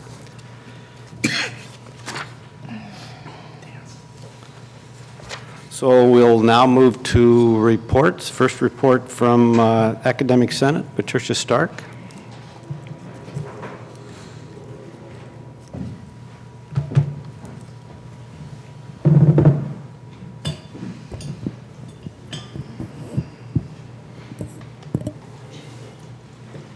Welcome. Hello, everyone. We're all so very busy, and your agenda is so very long.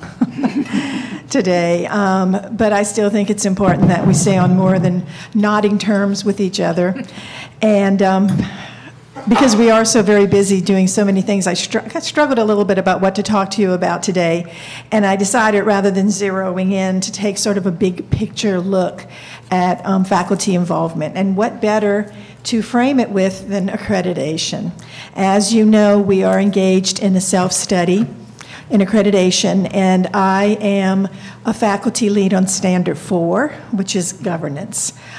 So here is the standard, at the beginning of the standard, and you can see I highlighted key terms. We have to focus on government contributions of leadership, governance roles defined in policy, designed to facilitate decisions. We should have established governance structures, processes, and practices, and of course it mentions all of us, the governing board, the administrator, the faculty, staff, and the students working together for the good of the institution. You guys are Standard 4C. Our Chief Executive Officer is Standard 4B, and everybody else in this room is Standard 4A, and that is our decision-making roles and processes. And that's what I'm going to talk about today, because faculty is deeply involved on a very high and a very detailed level in these processes. And I'm going to try to make this interesting. Talking about committees and organization can be a little dry, but it really goes straight to the heart of how we keep the academy vital and real and relevant. First, we have our Senate, of which I am president. The Senate has its committees where we do the detailed work, including we read all of the proposals for sabbaticals. I was actually trying to dig through the contract to see how much we spend on sabbaticals to answer your question, and I had to get up here and do this. But we have more proposals for sabbaticals than we have available funding, so our Senate committee reads through all of them, they rank them, they do the magic required to make sure the math adds up. A lot of the people I were going to mention have already left, but our curriculum committee, Kathy O'Connor was here for a little while. You have on your agenda today the new courses, the new proposals. Those are all part of the faculty work on our Senate committees. It's also important to note that we have college-wide committees, and I think the role of our college-wide committees is actually becoming more transparent and elevated under the tenure of our new EVP and our new superintendent president. And the Academic Senate president and the Senate appoints all the faculty members to those committees. So I want to talk just a minute about how that works. First of all, this is the structure of our Senate. We have one senator who represents our adjunct faculty in the credit side of our institution, one senator representing non-credit part-time faculty. We have 11 academic divisions, and those divisions with 26 or more instructors get 2 senators. And then we have a host of Senate liaisons who spread out across campus, attending many meetings, participating in meetings, collecting that information, and starting this information communication loop so that all of our employees know what is going on in the college and how they can get involved. Here are our committees. Each of our committees has a faculty chair. The chairs coordinate with the Senate. We give them work to do. We give them detailed tasks to do. They do the work. They come back to us with recommendations, the way that most committee structures work. They create agendas. They keep minutes. They write annual reports with recommendations for future consideration. It's important to note, because a huge standard throughout, one of the questions for which we need to present evidence that we meet the standard has to do with communication. How do we communicate our shared decision-making throughout the academy? And I do control a chunk of this. And we were informed, I think I may have told you guys this before, that all of our Senate committees really should be Brown Act committees. So all of our Senate committees are now open to the public. They provide an opportunity for public comment. I was working with Angie today. We're going to get all of our committee chairs trained in our new board doc tool, and all of those agendas will be posted and transparent for public participation. 72 hours before the start of the meeting, as I'm sure you know, Dr. Benjamin and Angie know well. So, as I was saying, one of the things that we've done is we have created these cross-constituency committees that really are grappling with some of the most significant issues that are happening on campus. And all of the ones I'm showing here, the Student Equity and Achievement Committee, the Strategic Enrollment Management Committee, the Student Equity Committee, they're all cross-constituencies. So we'll have members for our Classified Consultation Group, members from our Associated Student Government, the Advancing Leadership Association, and the faculty. Strategic Enrollment Management is one. You have a report today about fall enrollment. We're going to be taking a global look at that to see what we can do in every way possible to foster a strategic plan to increase our productivity. The Student Equity Committee, you've seen a report of the Student Equity Plan that we presented. And the categorical funding is grouped under the Student Equity and Achievement Committee. All right. What are our goals with all of this? We want to present a diverse, informed faculty voice to all college decisions, and we want to take lead on those 10+1 issues that are under the Senate's primacy. I think under a new awareness of bringing voices to the table that have not traditionally been there, before we appoint to any committee, I do a campus-wide outreach to try to encourage anyone who's interested. And if that doesn't yield enough faculty participants, then I do targeted outreach to those areas, to those faculty who may have content expertise. I should add that the Academic Senate President also appoints to hiring committees. You're going to hear a report in a little while on our efforts to hire a new superintendent president. So we have put faculty on that committee as well. It is our goal to work collegially with all of our other constituency groups, as they're listed here, including with our senior administration. We also have some ad hoc committees that are developing this semester. We just met yesterday on this one. This is a College Planning Council budget deficit reduction. I made up that name for it, Dr. Benjamin. I know you have another name. And this is, Dr. Benjamin is asking us to meet as all of the constituency groups to rate a long list of suggestions that were turned in by college employees so we can see which ones are actually viable, long-term, short-term, negotiated items, etc. Complaint Committee, all last spring you heard comments and concerns from students who felt that their voices were not being heard, that complaints are not being adequately dealt with. We have an ad hoc committee concerning that. And then finally, something I've talked to you about, and that is how are we going to start moving things out of our administrative procedures into our collective bargaining agreement for negotiations.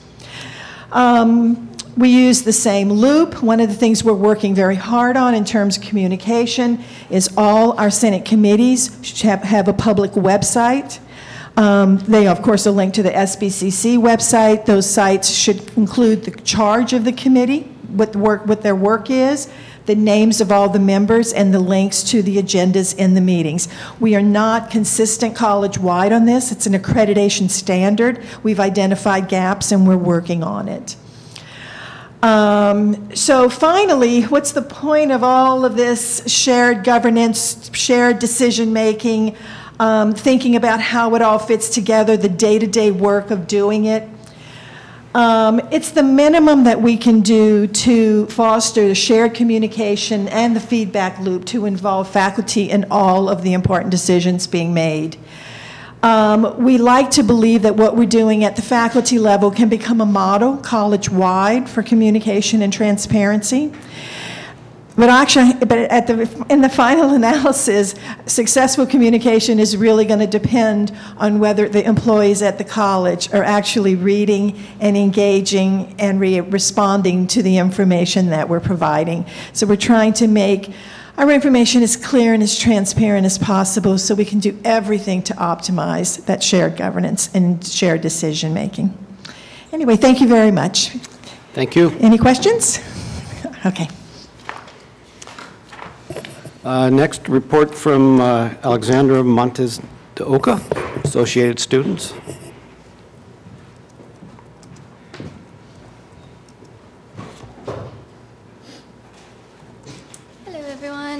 Hello. All right.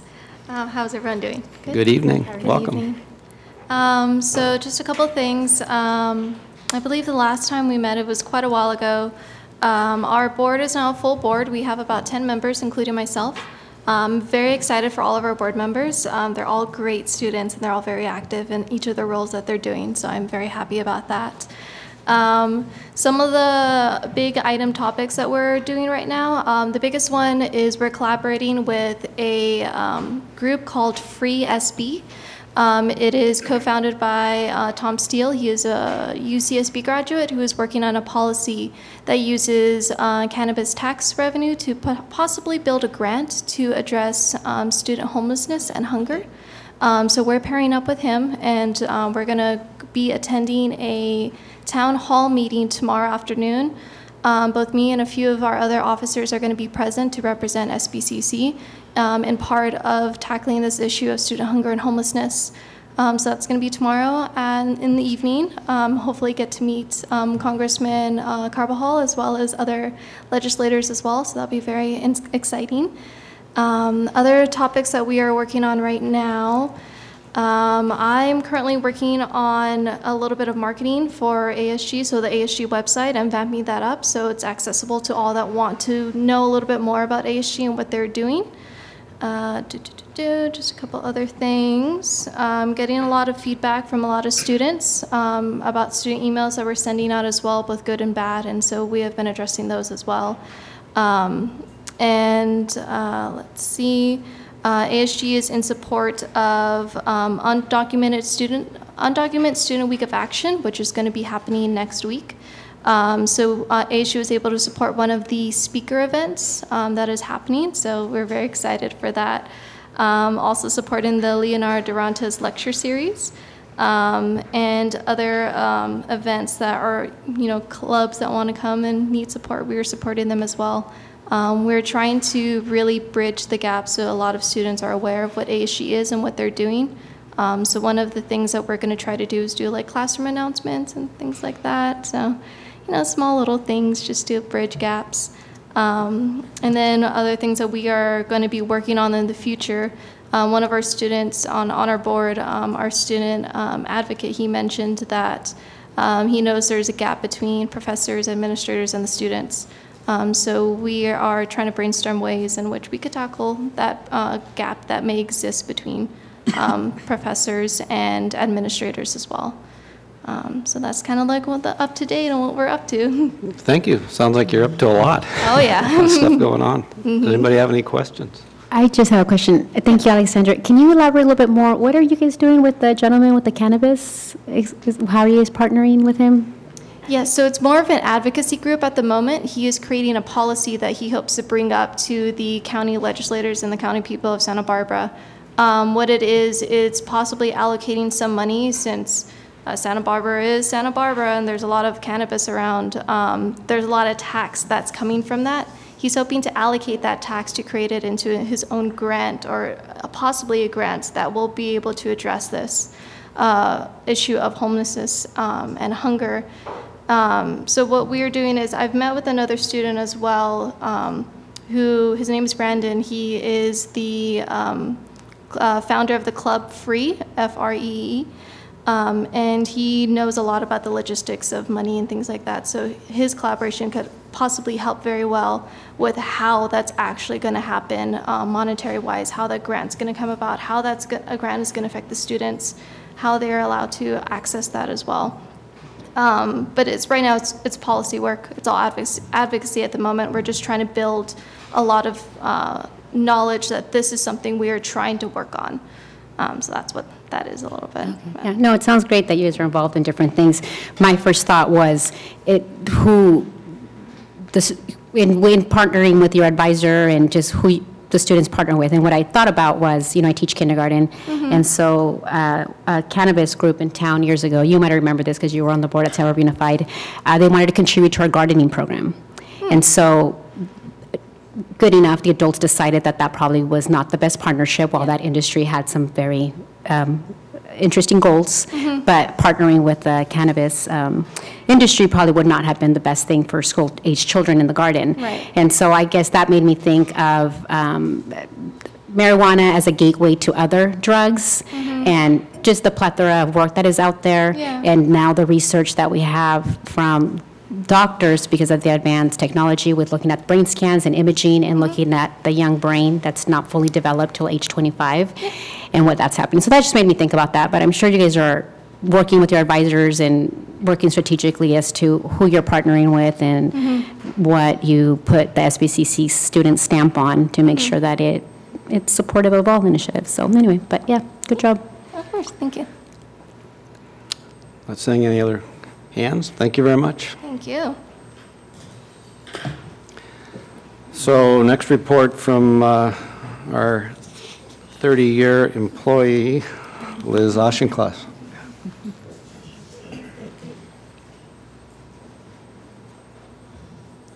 Good afternoon. Who was president when you started? Peter McDougal. No, President of the United States. I always think of things. President of the United States. I don't even remember. Okay. I think of the president of the college. There's been actually several since. It was Ronald Reagan, I Was think, it? just to show how long ago that was. The classified staff is also working on the budget reduction. We are trying to get as much input from the staff as possible, so after we got the list from CPC, we sent out a survey to all the classified staff, and so we got a lot of good input so we could bring back to CPC, and we're still working on the committee for the reductions. Today, though, the most important thing I'm asking you to do is to ratify our contract. We worked over a year on the contract, and I want to thank the district team, Lindsay Moss, Melissa Moreno, Michael Modell, and Marcy Wade. And we used the interest-based approach, which I think worked better this time than it has some in the past. I really want to thank Lindsay.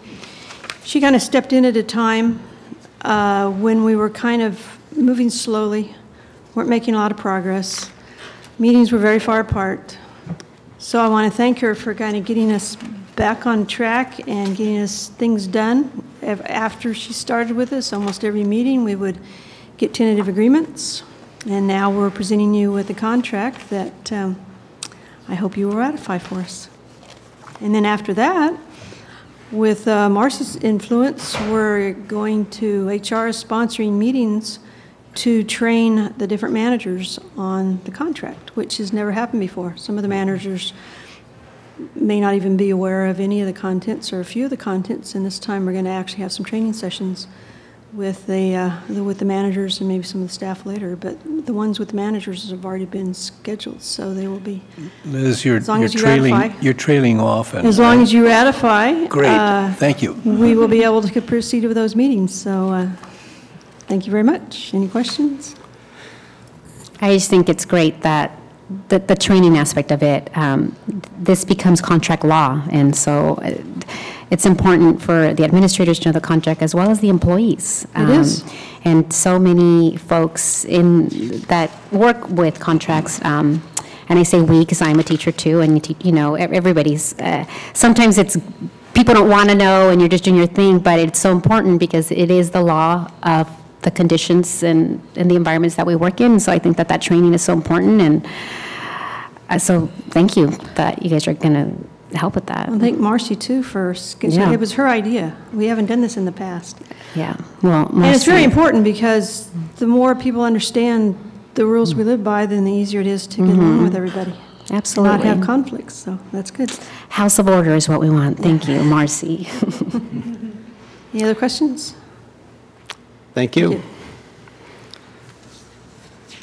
And I think next from yes, good evening. Our president. I'll be brief. I want to start by congratulating both Liz and Arturo and their service to the, is it not on? It got to be up. It was really on. Yeah. Yes. Okay, I finally got it right, and then I'm told it's wrong. Okay, first I want to start by congratulating both Liz and Arturo for their many years of service. And, you would think, well, sometimes people slow down when they worked in a place a long time. That's true for neither of them. So I really appreciate their dedication. We have, as you know, the team, the cabinet probably spends now, since we're in this budget discussion mode, about 7 hours a week in meetings, and most of that time is spent talking about the budget.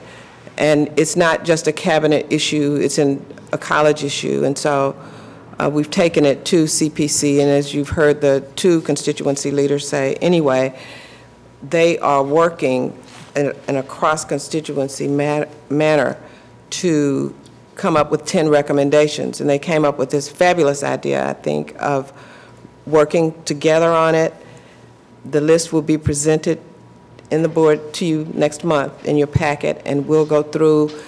And they are approaching it in a very serious way, what's realistic, what's not, and working as a team on it. And I really appreciate the way they responded to that request. As you know, we've been involved in working on our diversity, equity, and inclusion survey. We had our various forums, focus groups last week. We're moving forward and trying to respond to it. It's very important to people. People took their time to participate. You had a presentation last month. We had 25 different focus groups last week, and the facilitators who worked on that are now writing the report, and I'm thinking we'll get the report next week. In the meantime, there's still a lot to do in regard to that, and so I'll be talking to CPC about it next week, about what the next steps are that we'll take. As a result of that, we're working on a complaint procedure, which was mentioned by Patricia Stark, and Lori Vasquez is chairing that group, and it is really an amazing group, not the usual suspects. And there are people who are very, very interested in this project. They are doing all kinds of research. I get copied on the email, so I think they are going to come up with a really, really good process with which employees will be pretty satisfied. So I want to just thank them in advance. They were given 1 month. They asked for a 4-day extension. So we're looking forward. And of course, it was granted. And we're looking forward to the results of their work. And finally, I've told you before that HR is moving to another location, and that the Student Services building will be used only for student services. Well, that move for HR will take place at the end of this month. I'm sure they are going to have an open house to which you will be invited. Should invite us to the pre-open house to help you move the boxes. So that concludes my report. Okay. Thank you very much. So we next move to the consent agenda, which includes items 7.1 through 7.4, 8.1 through 8.5, and 9.1 through 9.6. Are there any requests to remove any items from the consent agenda? Just 8.1. 8.1. 8.1? Okay. Any others?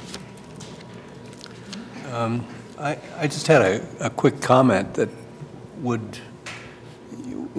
just, I just need to say this. In the 7.3, we have professional volunteers, and they're 21 people who are volunteering their time to work with our students and with faculty, and I just think we need to take a moment to say thank you to such people. I mean, I'll second that. I don't need to take it off the agenda. I just need to say that. Okay. I think it was important that you said that. So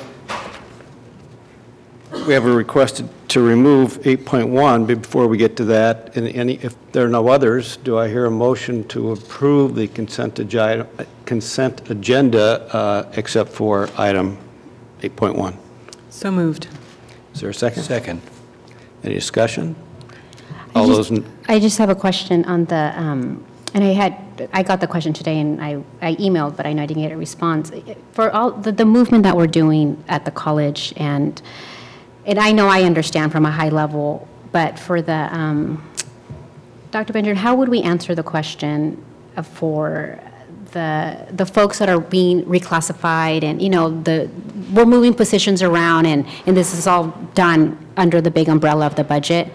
Gosh, the permanent personnel, is that what I think it's on there? The folks. Reclassification. Yeah, that. And so how do we answer the perception that we are, you know, building up a bubble of an employee group here and we're supposed to be cutting? We're not building up a bubble of an employee group. We're giving people what they deserve.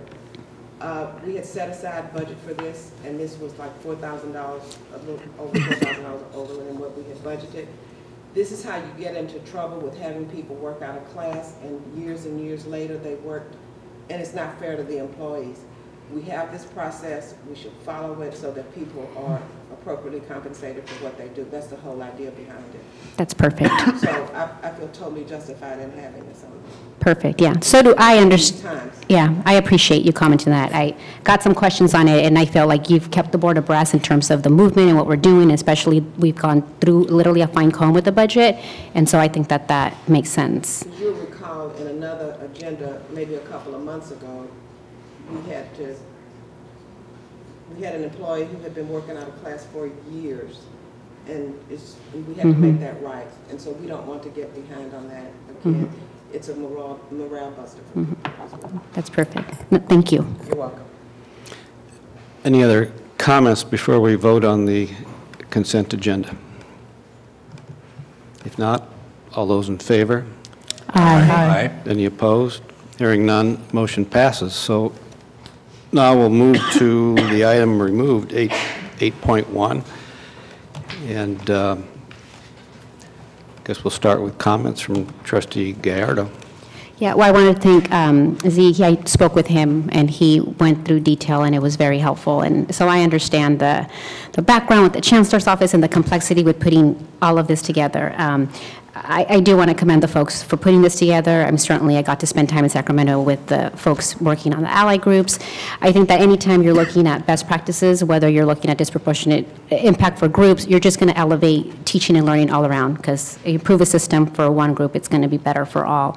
My reason for pulling it today is some of the activities that are on there, and while everything's still a work in progress, I can't give it my vote, and only because I just have not found the research to be able to justify some of these things. And I have looked high, wide, low, up and down, and I've researched nonprofits that are solely dedicated to social justice and equity gaps in California and looking at our legislation.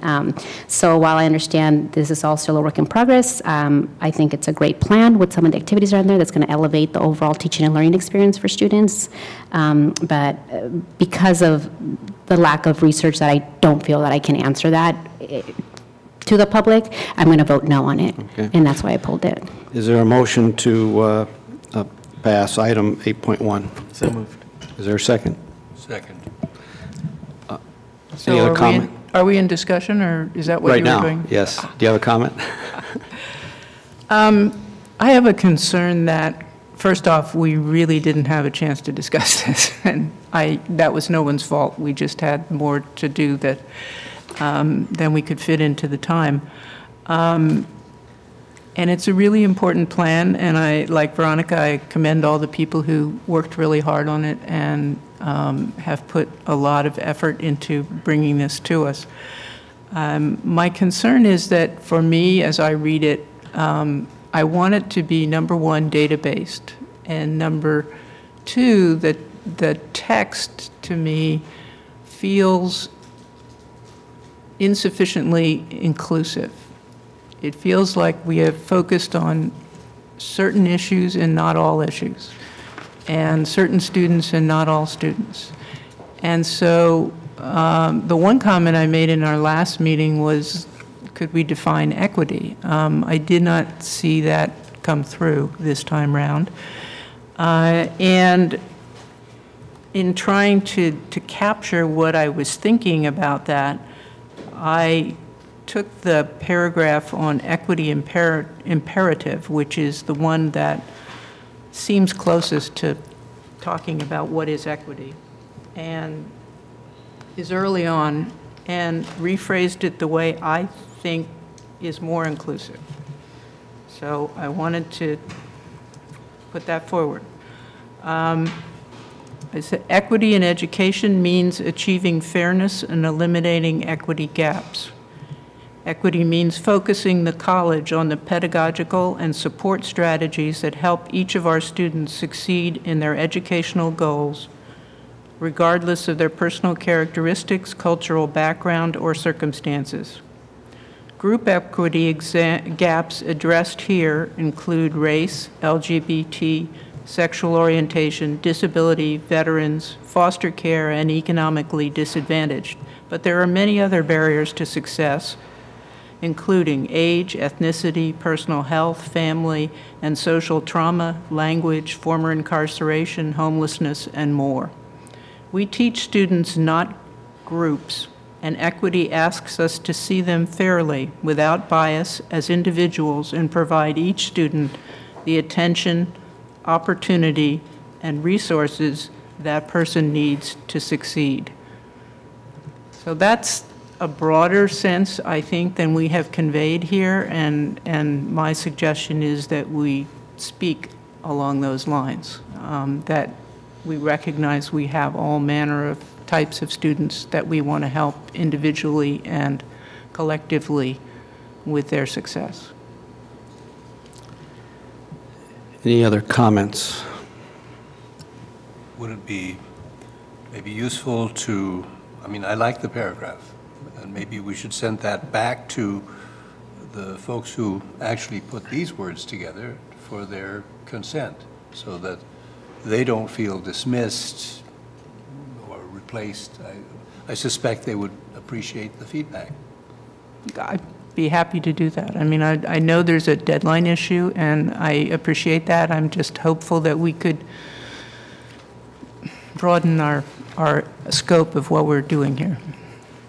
Well, we need to set, the deadline for this in Sacramento is the 15th. The board can do whatever it wants, but my recommendation, I like what you said, because the committee, it involves the whole college, and you can change it if you want to tonight, but it would create a real problem for us with the constituents, because and we didn't have time for the feedback. We still have to work on this. We still have work to do. And I would like the opportunity to take your statement back to the group. This can be incorporated into the document, but we need an approval on this tonight, if you don't mind. But if you want to put it in here now, we'll do whatever you want. But I suggest that we give the college an opportunity to respond to that recommendation of the definition, because it's something we need to do as a college. And that was one of the things the consultant recommended as well, that we come up with our definition. Can we do that and meet the deadline? We do not have time. Patricia Stark indicated that we are working. There's no way we could get all the people together. This needs to be in Sacramento by the 15th. Today. Could we then vote on this today and assume that this particular paragraph will be taken back to those who put this together in the first place? Absolutely. And at their discretion, they will simply replace one paragraph with another. I don't think we can do it by the 15th, is what I'm saying. We have to have this in Sacramento by the 15th. Okay. Are you talking about like maybe like they would amend the plan at some later date type of thing? We have to develop an implementation plan based on what we have here.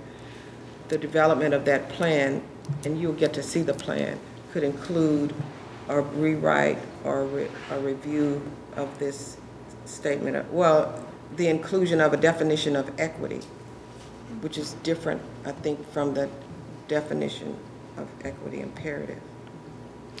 Yeah, what I was trying to... What equity means to the college.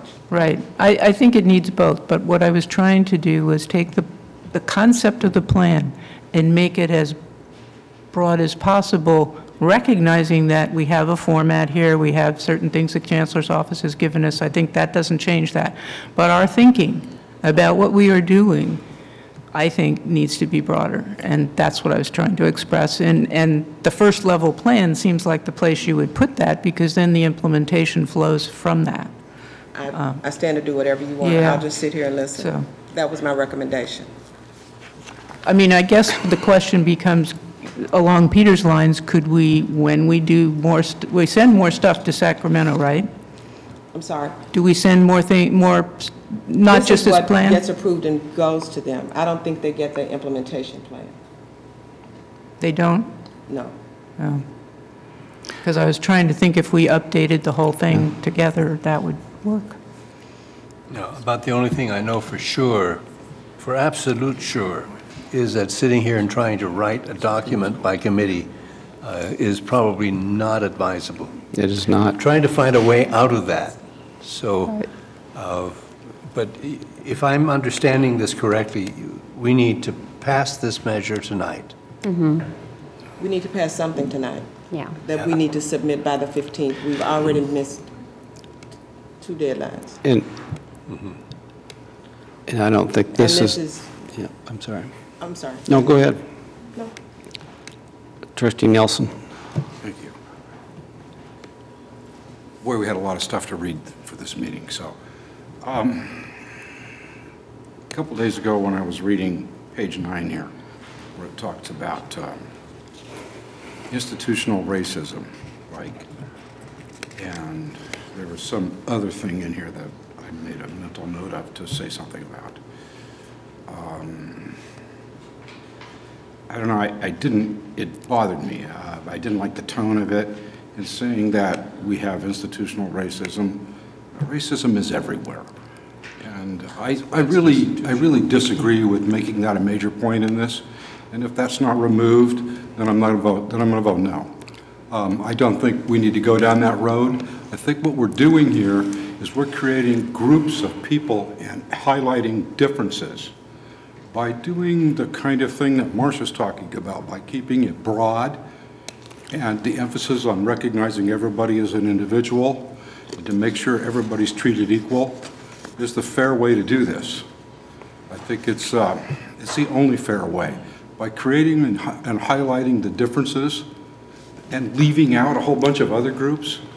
I like Marcia's example. I wish I'd heard that before. I won't support this as it is. Okay. I won't put my name on it. Trustee Aboud. I apologize if I can't form the most coherent sentence. I'm a little sick. But I think the point of equity is to help certain people who need it the most, not to help everybody uniformly. And so I think the equity imperative paragraph that was been through the process, it's been compiled by everybody, is excellent. And I think structural racism is the only way we're going to achieve equity. Eliminating structural racism is the only way we're going to achieve equity. So I think it needs to be a major part of this plan as something we're focused on eliminating. So I'm comfortable with the plan as it is, and thank you for everyone who put it together. Thank you for commenting, Trustee, because I think you just proved that there's so many definitions to equity.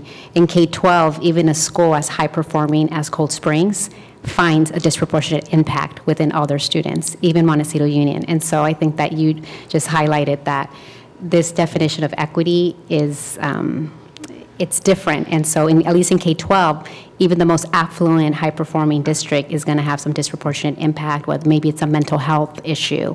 We know that students suffer from all sorts of things. And so I think that's a complexity. So thank you for your comment, because I think that that adds the diversity in the thinking here. Yeah, I think Trustee Croninger had some interesting comments on the one paragraph, but I don't think now is the time to try to rewrite the paragraph, and I support passing it as it is.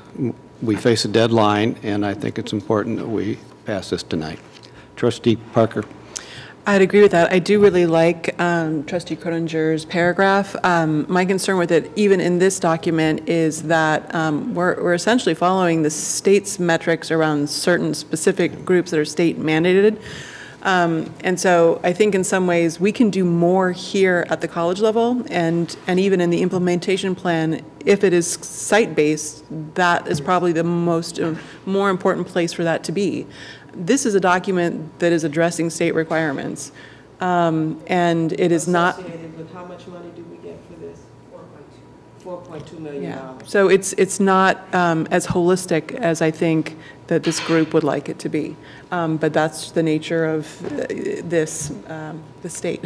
But Kate, the state doesn't mandate what populations to focus on. So I think that's what Marcia, so that's unique to your local context. So Santa Barbara chose to do X, which is based on the data from the chancellor's office. Right. Yeah. Trustee Croninger. I would just add that Jonathan's comment also highlights for me the need for that broader look at it, because we have disabled people. They are not of one race. We have veterans, we have foster kids, we have economically disadvantaged kids. Those are all part of these state populations that we're addressing. And so talking about it in racial terms isn't necessarily reaching all of those students. And I'm trying to get to the broader level. I'm not trying to say we shouldn't address those issues. Of course we should. But this is a broad group. And I think Veronica made the comment earlier that when we make improvements for some of them, we make improvements for all of them. I think all of us read the recent article on the things that Pasadena Community College has done, and just as simple as allowing students to ask to get an extension, as you just gave, an extension on submitting their work when they had a good reason, and teachers had not been allowing that as a matter of routine, and suddenly they realized this was not the best way to go, and this was something that helped all students. So I'm hoping when we implement, we're thinking about the kinds of things that Pasadena did, because I think what happens in the classroom is so important, and details like that are not just details. They're pass-fail. I would agree that what Pasadena has done was very interesting, and found some techniques and improvements that maybe we haven't thought of before. Trustee Beshi, do you have any comments for us, or yes, or I do. an advisory vote before we vote? I think the plan is well written, and it has gone through all groups on campus, and these are the people who are here, and they've used all the data they could get from the school and from past years, and they've based all of this information they're giving back to us based on those data. But I agree with what Marsha is saying, but I think that would be in the implementation level, but for the plan, they could only base that on all of this data they've given us. So I think I would gladly accept this plan. Any other comments before we vote? Okay. Is it feasible to, I mean, we're up against a deadline that's passed this. Can we amend it? You can do whatever you want. No, I meant later on. Yes, for our internal purposes, but whatever we send to the state will be what's approved by them. Oh, okay. Could we send them another amended copy? I mean, whether they ask for it or not? We could check to see if they would accept it. I've already asked for an extension. No. I mean, you send them this one, and then later on you say, by the way, we've amended it. Here's our most recent version. You can't do that with I the don't paper want to in answer school. that because I don't know. And Okay. I don't want to give you, I don't want to answer because I just really do not know. Okay. Any other comments before we vote? They might. The district is or the state's moving towards continuous improvement, not, so they might, Marcia. No, I'm kidding. No, I know. I really don't know the answer, and I can't even guess. Yeah. Because they have kind of bent over backward for us already. We don't want to guess with, what, $4.2 million. Okay. Well, we'll send him 7 chocolates in the thing. So all those in favor? Aye. Aye. All those opposed? No. No. So Trustee Croninger, Gallardo, and Nielsen, no? Okay. Motion passes. But I would still like to take that extra step. Send Marcia's paragraph, which I really like, back to the group that put this together. If they like it, or if they want to change it, I think it would be good to hear. And then whether the state agrees to receive or not, let's send them a revised copy. Why not? Yes, exactly. Why not? It's postage, that's I mean, this all. is going to be a dynamic project. It should be dynamic. The thing I don't want to do is change something that a whole lot of people have put a whole lot of work into and have come to closure on. And the other thing I don't want to do is hold us up. But the third, there is another option, and that is to send that paragraph back, have them work on it, maybe come up with additional things they want to change, and then send that to Sacramento. My question is, we didn't get enough time to really consider this and have any meaningful discussion on it until all of a sudden there's a deadline. Now we have the time. And we can't do this. So what's wrong with our process that we didn't have a chance to get really familiar with all of this and have a chance to discuss it? We had time to read it, but barely. And, I'm going to take responsibility for that. It's my fault that you didn't have the time. that's why I voted no. I won't put my name onto something that I haven't. You should not. I won't do that. That's just personal values. Okay. Let's move on to item 10.1, update on the superintendent president's search. And I don't know whether Dr. Benjamin wants to address this, or would you like me to address it? Are you leaving on December 31? Okay. Just thought I'd give you a chance to. So I think tomorrow the screening committee, do I have that right, Patricia? Tomorrow the screening committee is interviewing semifinalists.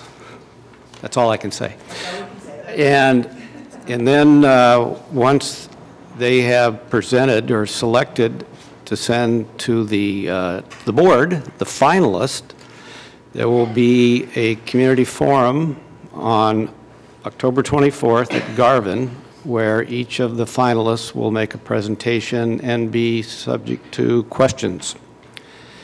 And then the following day, the board will be meeting and interviewing each candidate, each finalist separately, and perhaps even coming to a decision that day. So, any questions? Okay, so item 10.2 is the agenda, I'm sorry, is the, well, it's the board planning calendar for 2019-20? Yes, sir. This is just a recommendation. The cabinet worked on it. You will recall that you gave us topics you wanted discussed and some detailed reports you wanted. And then Angie spent some time going back through old agendas to see what comes up every month. And so we're just trying to organize ourselves with something like this. We're wondering if you are interested in it, in having such a document. And then if you would like, if you are interested in it, are there enhancements you'd like to make or whatever? If you do, then we need to figure, you change your office, you have your annual organizational meeting in December. So we could do it one of two ways. We could start it July 1 to June 30, or we could do it on a calendar year, January to, to December. That's up to you. I think this is really nice. It gives us it doesn't, I assume it's like a living document. We can change it all the time, but it at least gives us a heads up of what's coming down the road and what we got to be thinking about. So for that reason, I like it. Trustee Abood? This is awesome. We've never had anything like this. We've always had the future agenda items, but they never got scheduled. But one suggestion I would make is in May or June to have a legislative update, so we can stay. I know there was a budget update in here, but just the bills that are going through the legislature that affect us would be good to have if we wanted to take a position. So I think you're looking for feedback. Any other feedback? Trustee Croninger? Well, I certainly like it too, especially, however, that we recognize flexibility because things do come up. I would ask for a regular, I mean, given where we are with the budget, a regular budget update, that we just have one every time.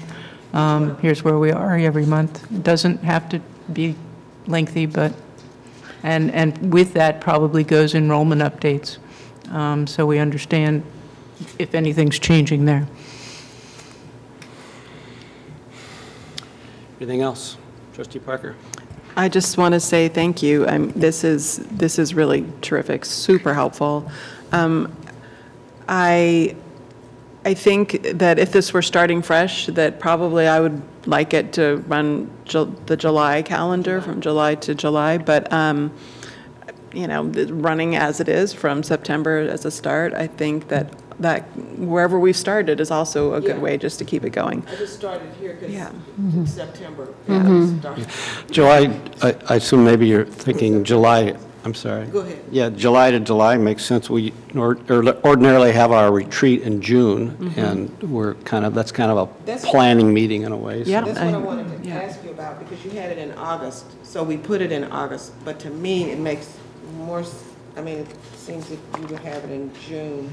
I think it had to do with vacations when it gets scheduled. Okay. Do you want to set a month that you want to have that annually? I think it's good. I think things your calendar get done. You know, right? If it's in You your want June book. or August? June makes more sense.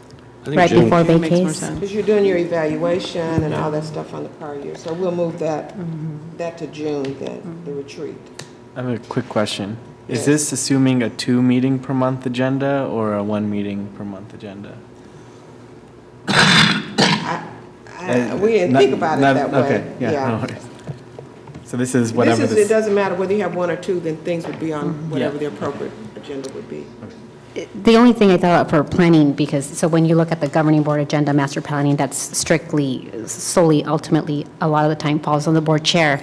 And so, like, would we want to add, you know, when we have to have our meeting to set, you know, who the labor negotiator is for superintendent? And I just feel like those, God forbid Angie ever leaves, I just feel like you are so on top of, like, the one wonderful employee we have to remind us, wait, you guys got to get the review in and set all this stuff back. And so I just remember backtracking into it, and it does have to start. And if this serves as a good cheat sheet for us to know, wait, we have to put that in. I don't know. What do you think, Robert? I feel like I know when you and I met and I had my little book and, you know, I had it all written down, but for us to know, oh yeah, by June we should have this on the agenda to know that we have to appoint a labor negotiator. Okay, by this day we need to have met in closed session to... I mean, have some additional deadlines that... for the evaluation of the superintendent president, because that season is really busy for us. Yeah. And so I just feel like, again, God forbid Angie ever leaves, but Angie's the one that... So we need to add the evaluation. That's what we want. I think so, because it will help so that then our superintendent can then plan his or her life, and then they leave, and we want them to leave. Well, to we'll vacation. make a separate closed session one. Yeah, just That those should be part dates of for, this. when we. Right, but there's a process there that takes a couple months just to go through it. So we should calendar it so we get started on time.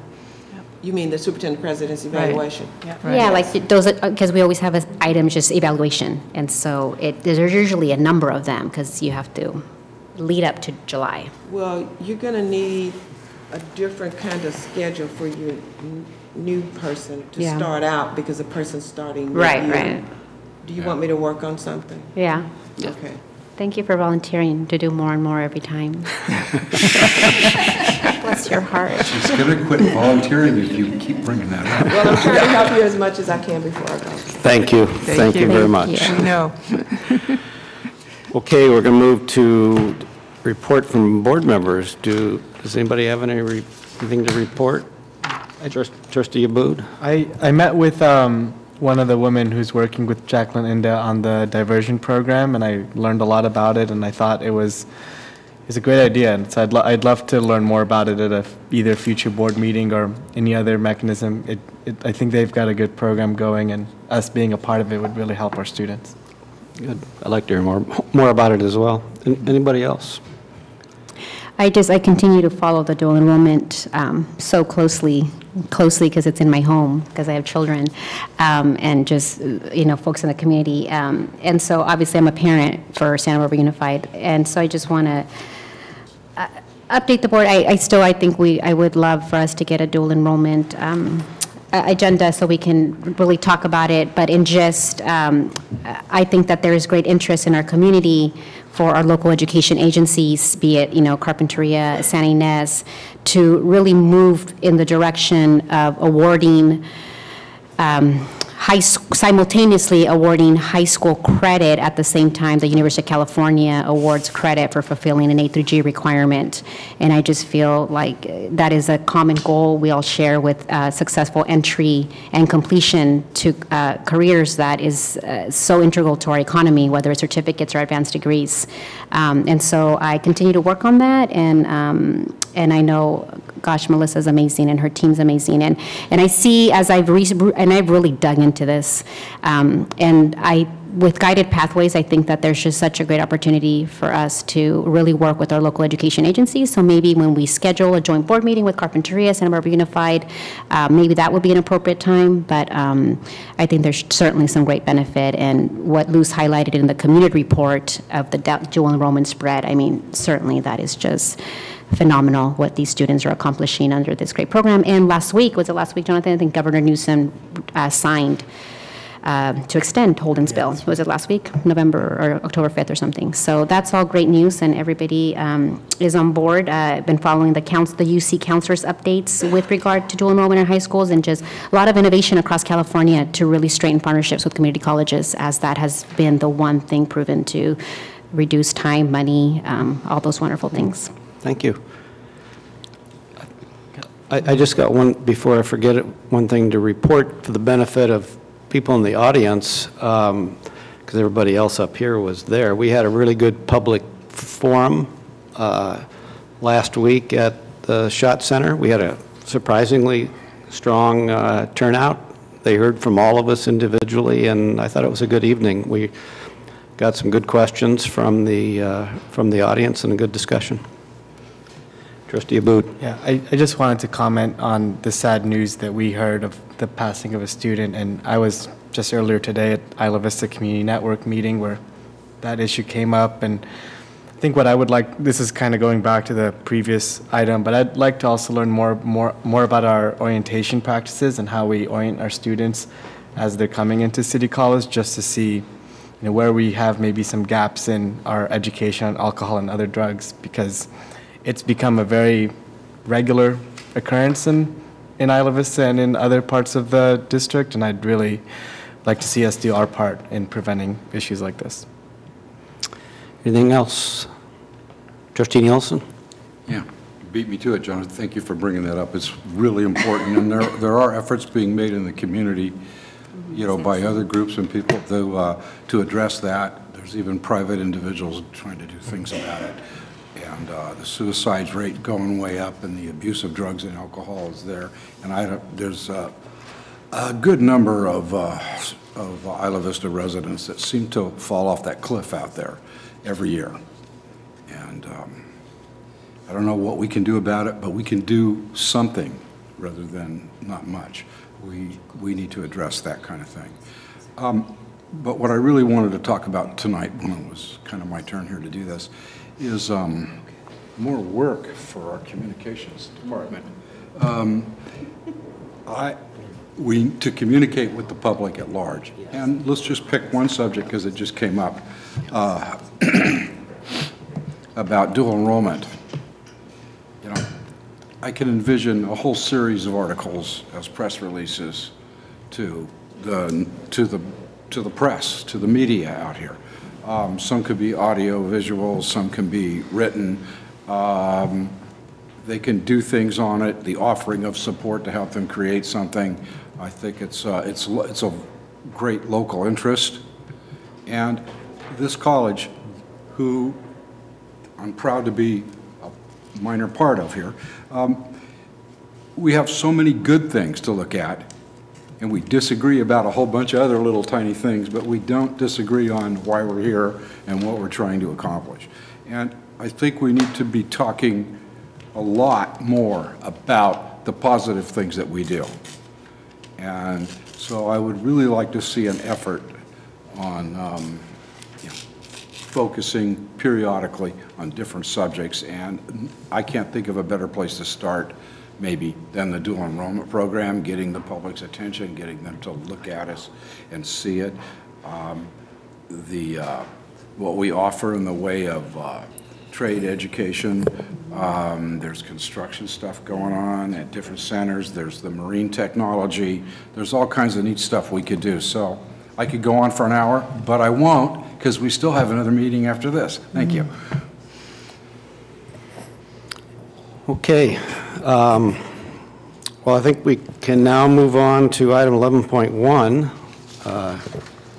that Liz has already highlighted for us, and Lindsay Moss is coming down, I believe, to lead the discussion.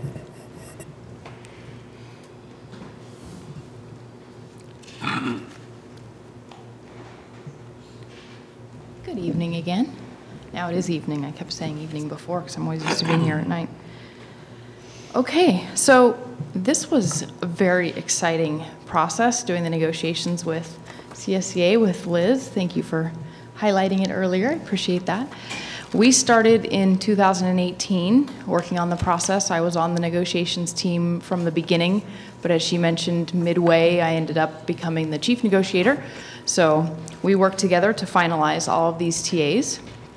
We spent a considerable amount of time, as you can probably tell, going through the language in the contract and making updates in many different areas. So I could talk about these for hours because it took us hours to do them. So I'm not sure how much information the board is looking for. I'll just start with a high-level overview, and then maybe you want to ask me questions as we go. Some of my highlights I want to make is that in terms of salaries, that negotiation was done a while ago. That was for the prior year, the 7% increase that the board approved before. We did not negotiate salaries for 1920, so there's nothing in here regarding salary impacts for 1920. And the host of all of the other adjustments you see in the language in these TAs weren't particularly about salary or compensation type issues. Most of them were more about looking at the contract and incorporating maybe some legal statutes that we needed to add for things that had changed over the last couple years, or removing old language that wasn't applicable, references to 1967 that don't apply because that type of review hadn't been done in a while, and also going through and documenting a lot of the changes that we had been working to make between human resources and the managers and employees, and making sure that we had everything documented that we had been just kind of verbally talking about. Things like our telecommuting guidelines. Many employees have done telecommuting for a long time, but we didn't have a form related to that, and we didn't have the language around that built into the contract. So it was kind of the bulk of what a lot of the negotiations were about, were things that we know that we've been having our employees do, flexible schedules, compressed schedules, and beefing up the language in the contract to make sure that it reflects our practices. One of the specific changes we made was in the vacation section, clarifying. We had a lot of communication about how we encourage our employees to take their vacation time, but how can we get them to take it? Because a lot of employees aren't taking it, and then they're going over their bank. So we clarified some of the language in there, threw out some language that had been put in there a few years ago in a previous round of negotiations. We're trying a new tactic to really encourage our employees to make sure they take that well-needed rest time, that vacation time. We also created a new evaluation form for classified staff and incorporated that new evaluation form in the contract, and a host of other very, very small changes. So these tentative agreements we worked through and signed, and CSEA at their headquarters have agreed to these. So if the board approves these this evening, they will be worked into the actual contract, and the new contract will have all this language in it.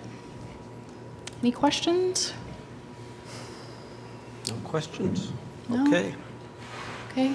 I also really want to thank the CSEA team. It was a wonderful team to work with. We had Carlos Macias, who has been with the district for a very long time. He just retired. And Jason Thornell and Lauren Mindel and Liz Auchincloss and Mary Saragosa, and also their representative from CSEA, Mark Moore. We just had a wonderful, wonderful time working together. It was very collaborative. It was like you didn't know whose side of the table you were on. We just worked as a team to try and make the contract better for all of us. So, Thank you very much. you're welcome. Well, of Liz's perspective, what you said, I just keep hearing. You said despite the ups and downs, you're grateful to be here. So if that heart resonates with the rest of the crew, I think we're in good shapes. I move to approve the California Employee Association Chapter 289 tentative agreement for the 2018-21. Is there a second? Any comments? Before we go vote, Trustee Abeshi, do you have an advisory vote for us? Aye. Thank you. Well, okay. He's not voting, it's an advisory. Okay, so all those in favor? Do we have to, is this a roll call? Okay. All those in favor? Aye. Aye. Any opposed? Hearing none, motion passes.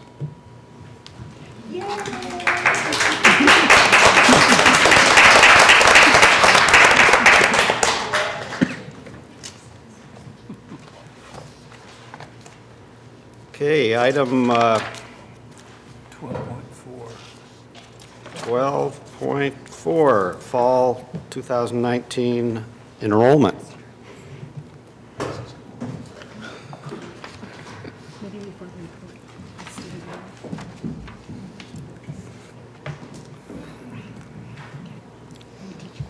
Good evening. After your State of the College presentation, Dr. Benjamin asked me to bring additional data information, and so you have a hard copy version that is different than what was included in the agenda. We made that available at the front door, and it'll be available in our minutes for folks looking at this a little bit later. But one of the questions was a percentage of head count across the categories of enrolled students that people were interested in when we visited with them at SHOT. So Can I just say that we got a public comment and you guys, within a matter of like a week, addressed it? Of course. Can we just say thank you? And this college is just on it. So maybe that'll be the first tweet, Luz, that we took feedback from the community and our folks got on it. Thank you. Rocked on it. So the Institutional Research Office has been working to track data around enrollment for years, and you've seen a variety of enrollment reports. We're working all the time to kind of improve that data and make it a little clearer. There was a question about whether or not we might want a monthly enrollment report. Enrollment has certain moments where it becomes static, and so we track that data on census dates.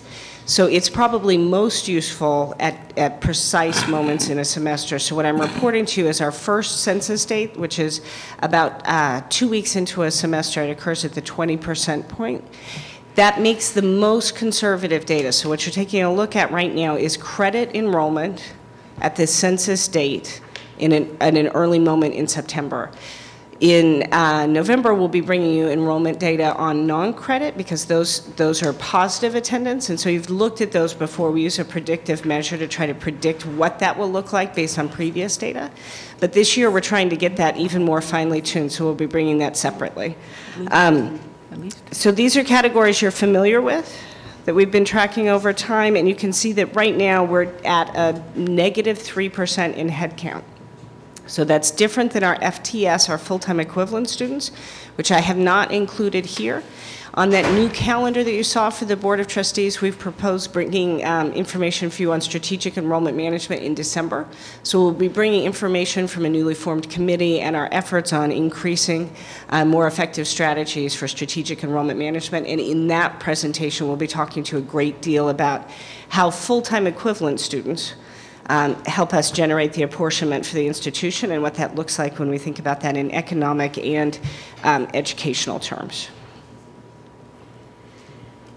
Any questions? Dr. Walton, census is 10 days or a 2-week, like 14? So if you think about it in terms of dates, that first census is about 2 weeks in. It's 20% of a semester. Okay. So at the 20% mark. Yes, Trustee Croninger. On the FTES number? Yes. Where are we? So it's a number that continues to evolve over time. In fact, we were just backward reporting FTS for 18-19, which was good news. So that's always positive. We're always happy to scrape them up. We're down somewhere around 2% at this point. And say that again? We're down about 2%. We think that number will increase over time because of dual enrollment, which tends to register much later, and we track those pieces in more complex ways. So this is always kind of the worst case scenario, what you're looking at right now. It fairly well tracks units, correctly? It does, but because FTS has a component that is part of weekly student contact hours, when you're thinking about units, and this is one of those things that I'll talk to us about a little more in depth in December, you can have a lecture unit, which is a 1-hour lecture contact, so you're only with the student for 1 hour. If you have a lab unit, that's a 3-hour equivalent of that student contact. So when you're looking straight at unit numbers like you're here, it doesn't tell you the whole story. This does tell you a conservative story, which at this point in our budget analysis is probably not a bad place for us to be. Okay. So as we update our budget, we will update the pieces that are affected by enrollment. Yes. To our best ability. Yes. Absolutely. Dr. Wellston, too, I know it's been a goal to capture 100% of our dual enrollment students. So how is that our local education agencies helping them figure out a better way? The priority is, yes, we need the money for the head count, but the priority is so that the kids obviously get credit if they don't fill out that silly form. I mean, is it a form? Is it a box? So what can we do to help motivate our local education agencies to help the kids just get the thing done so they get credit?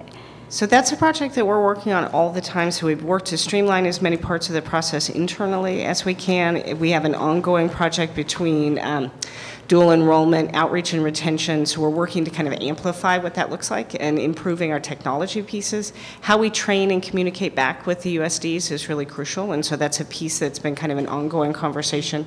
Melissa Moreno's worked on that component. Dr. Benjamin's done some outreach with the USDs. That's a part of the work that we're doing. When you spoke about guided pathways reaches way down. And so what we want to really be thinking about is that pipeline for student success. Okay. So that's part of our work in guided pathways. That's part of our student equity plan. Mm-hmm. It's really how we're thinking about the vision for student success goals overall. So yes, yes, and yes. Thanks. I have a quick question here. Yeah, as you look at the next semester and you're watching enrollment drop, how is the college planning to estimate the numbers into the future? So are you asking me about spring 2020, or are you asking me spring about 2020 and forward? beyond? The numbers have never seemed to be based on anything specific that we can see. So we spend a lot of time thinking in short historical frames. So we look back at scheduling that we've developed over time, and then we do kind of a seat estimation. So we do internal pieces about scheduling and enrollment. We look into K-12 data to see how many students are coming into a system, how many students are graduating.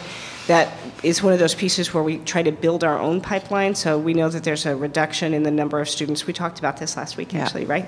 Reduction in the number of students in the K-12 system as a whole in our service area. So we try to think about a variety of variables, and then when we're working to kind of make sure that everybody's accessing the institution, we're also thinking about something that's even harder to track, which is returning adult students. And so later this semester, you'll be hearing from our folks talking about grants, and so we have a grant that's actually particularly interested in a returning non-traditional student. And that's a hard thing to predict. How many would that be? So there's not a formula, or you couldn't create a formula. It's kind of best guessing based on historical patterns and incoming data. Yes. Okay. Yes, best guessing. I mean, there's a little bit of science and a little bit of art. Yeah. Yeah. Thanks. And then our retention from... Our retention rates from fall to spring are actually particularly high for a community college in California. So there are other things that we base into that, who stays with us. And it's effort, when we think pedagogically about the great things that happen inside our classes and what happens with our faculty, is students who stay are much easier to be able to predict about. It's also more beneficial economically. It's also way better for students in our community. So retention is a key focus for us. Okay. Any other questions? Thanks for the numbers. Thank you. I'd like to stay up and be able to introduce our next report. Sure. If you don't mind. And they waited quite patiently. So I'd like to introduce to you Laura Ferris and Lacey Peterson, who are going to come from our student health and wellness area to present to you on a request that you made during your retreat, which is now also built into that calendar we'll be thinking about. We also have with them as a support element Rebecca Bean, who's one of our new hires. She's been helping us with the well. You'll be hearing about that tonight. So thanks for being here with us, Rebecca. Thank you. And thanks very much to you too. Trustee Miller, I'm just going to step out for a little break. Okay. I noticed you did. Good evening, everyone. It's wonderful to be here.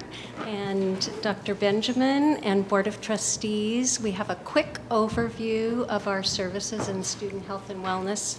And I'm very happy to have my friends and colleagues here with me, Lacey and Becky. And please, we'll have time for questions. Student health and wellness, you haven't heard us during your budget discussions because we have our own funding. And you've seen me here before asking you to support our funding, and you have. Thank you very much. We're in good shape in student health and wellness. And our health fee is set, the cap is set by the Chancellor's office. It is currently at $21 a semester and $18 in the summer. And in the year 2018, your board approved us, when the Chancellor's office says we can raise the fee, you approved an automatic raise for that. So thank you very much. We offer free medical and counseling services. We have sexual health services. We have a wonderful relationship with Santa Barbara Neighborhood Clinics. They come twice a week and provide sexual health services for us. We provide at-cost medications and tests. The students love the free over-the-counter medications and condoms we have. And we have a wonderful counseling and wellness program. We'll go into these in detail. First, we'll go into our basic medical services. We have nurses and nurse practitioners. We have a nurse practitioner every day, and she can write prescriptions. And we also have prescription medication in our clinic. We're like a little urgent care center is what we are. We have over-the-counter supplies, which it's amazing how appreciative students are of just bandages, like to have sort of a place they can go on campus where they can get a Tylenol or a bandage. Just the little things sometimes can mean a lot. We provide the student accident insurance on campus, and that policy is about $30,000 a year. So we pay that, student health and wellness pays that premium. We have first aid. Right as we were coming over today, there was a student who was riding his bike on campus in his Birkenstocks, and a student in front of him had her earbuds in, and she didn't hear him coming, and he had to go into the curb, and he like tore his toenail off. So those things, you'd be amazed how often we see. We're the nurse's office. We're where they come to get bandaged up. And then flu shots and TB screening. Across the nation, what do you think the #1 reason students come into any college student health center? It's upper respiratory, and it really goes in waves, you know, and it's just like almost predictable. So allergies, strep throat, asthma, we can administer asthma treatments. So that's really, we're very aware of hand washing among our staff. We all get our flu shots because that's really the most common thing we see. How many students did our nurses see last year? How many appointments? We had almost 2,500 appointments. And those, the data is through our electronic medical records. How many appointments did Santa Barbara Neighborhood Clinics provide? And that was almost 500, and we're really working at increasing those this year. And now I'm going to let Lacey, who's a faculty marriage and family therapist, talk about our counseling. This is my first time at a board meeting, so Let me know if I'm loud enough. I'm all nervous. So I'm Lacey Peters. I'm one of the 2 mental health full-time counselors that work here on this campus. We are a very busy counseling center. So you did a shout out earlier to the professional volunteers. We have 12 of them that are postdoc students, pre-doc students, and associates that are getting their hours towards MFT and LCSW licensure. So we love our professional volunteers. So thank you for mentioning that. I was very touched by the fact that you mentioned that.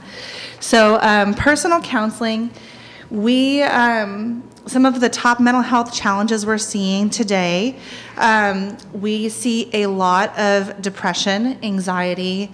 We've had the acuity of our students has gone up. So we have actually changed our assessment forms, and we're doing a different type of triaging because we're seeing an increase in crisis, and that is across the board nationally with college students. So we have changed the way we intake our students to meet the needs of every student that walks through our door every single day. So we look at each of those forms. Allison or myself sign off on those forms, and we make sure every student is taken care of appropriately. And some of the things that we also deal with are eating disorders, grief and loss, and addiction. So I'm going to talk a little bit about that as well. I'm actually an addictive disorder specialist. I worked at UCSB for a decade under the alcohol and drug program. So I'm very knowledgeable about all that's going on in the Isla Vista community and work very closely with community ties, and I'll be talking about our response to the alcohol and drug stuff that's going on our campus.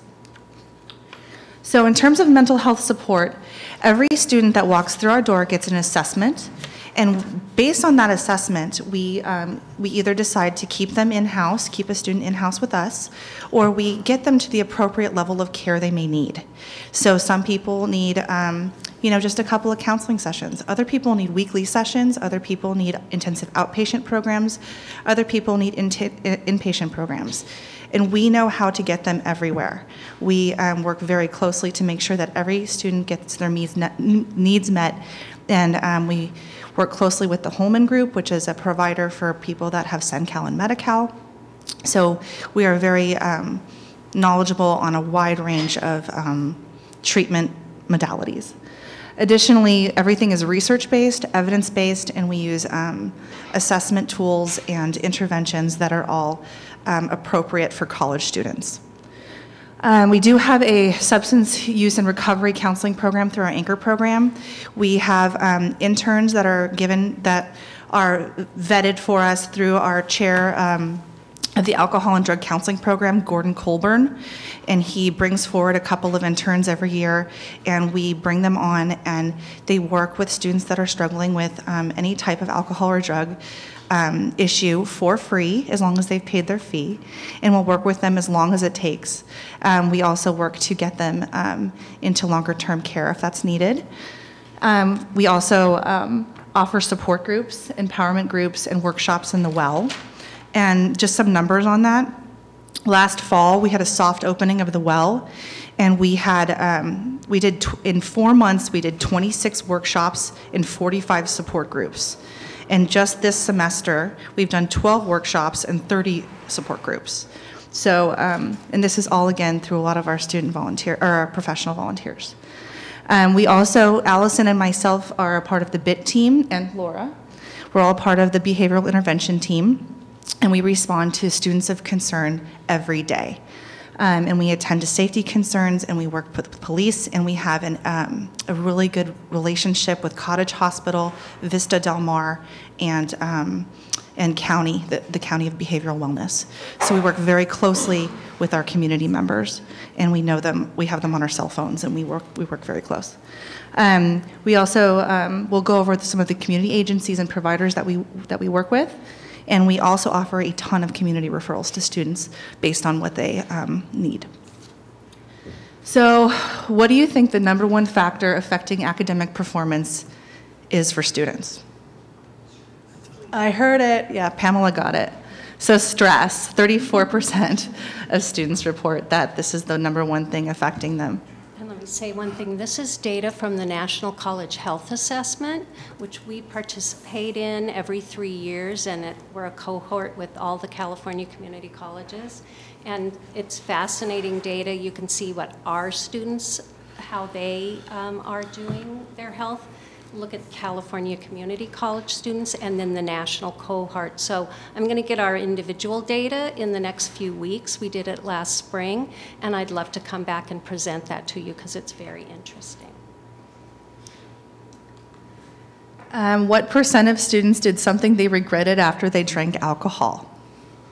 Again, this is another number by NCHA. 31% of male and female students both. And that's again, average. That's consistent with the national average. So sometimes I think we get, especially in Santa Barbara, we get kind of a bad rap. But our numbers are very consistent. And in terms of UCSB, I know that they were just a little higher than the national average, but not much. How many appointments did the counselors have in 2018, 2019?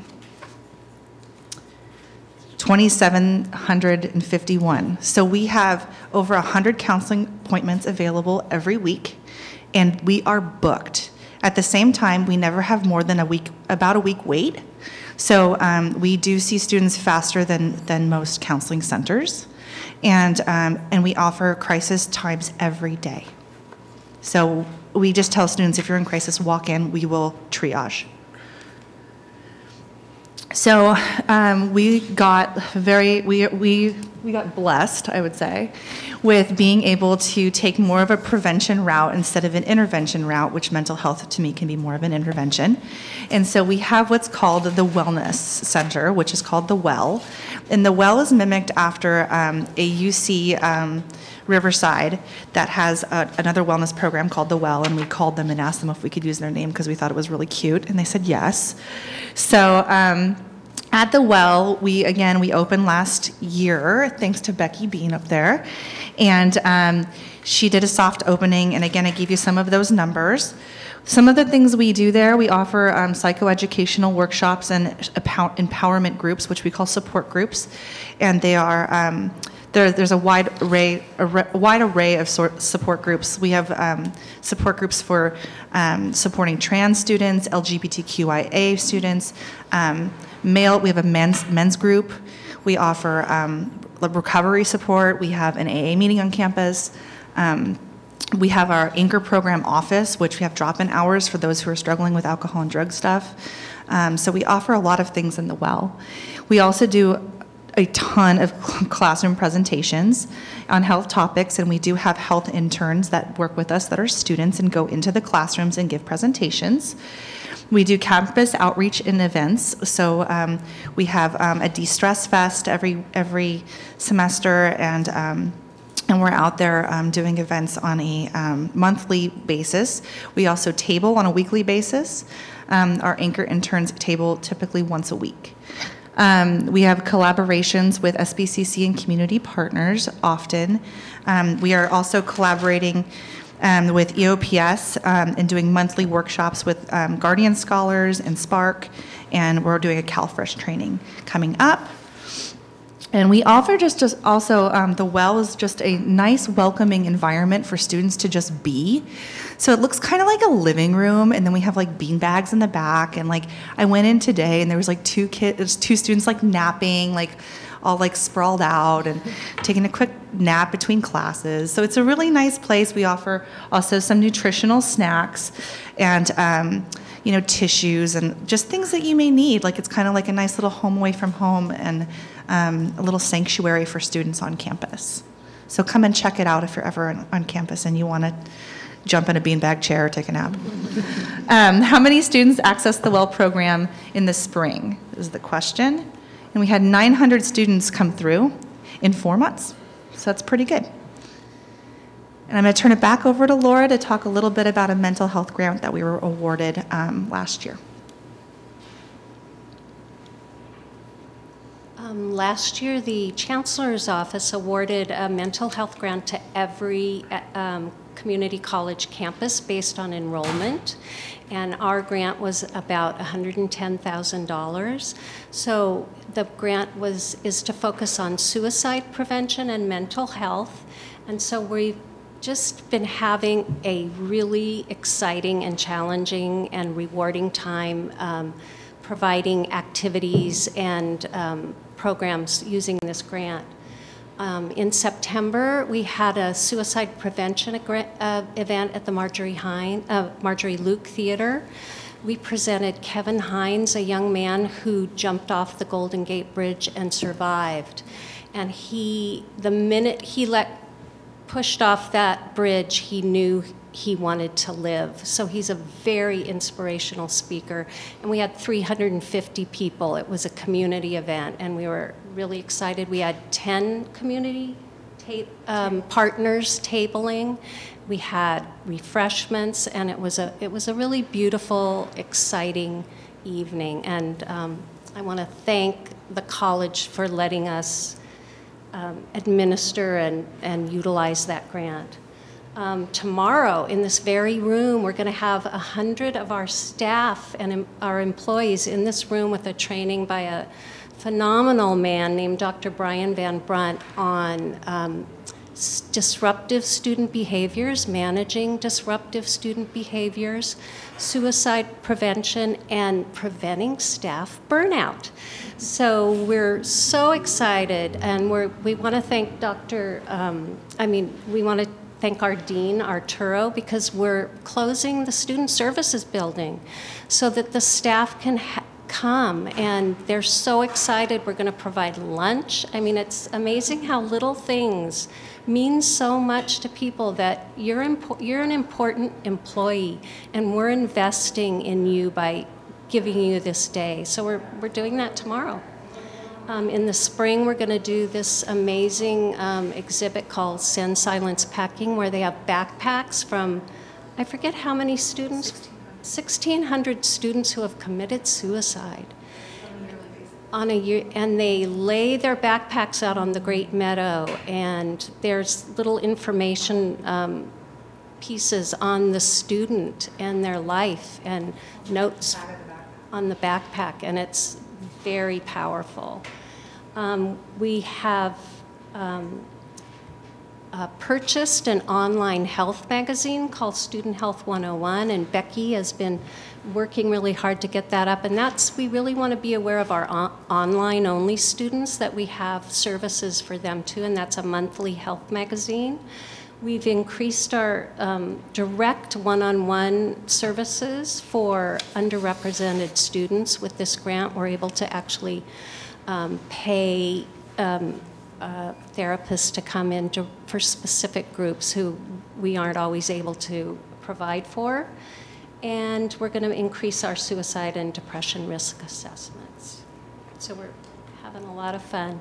And these are just a list of some of our community partners. As a community college, we really need to involve our community in taking care of the health of our students. So this is just a list of some of the wonderful people we work with. And that's our presentation. Thank you very much.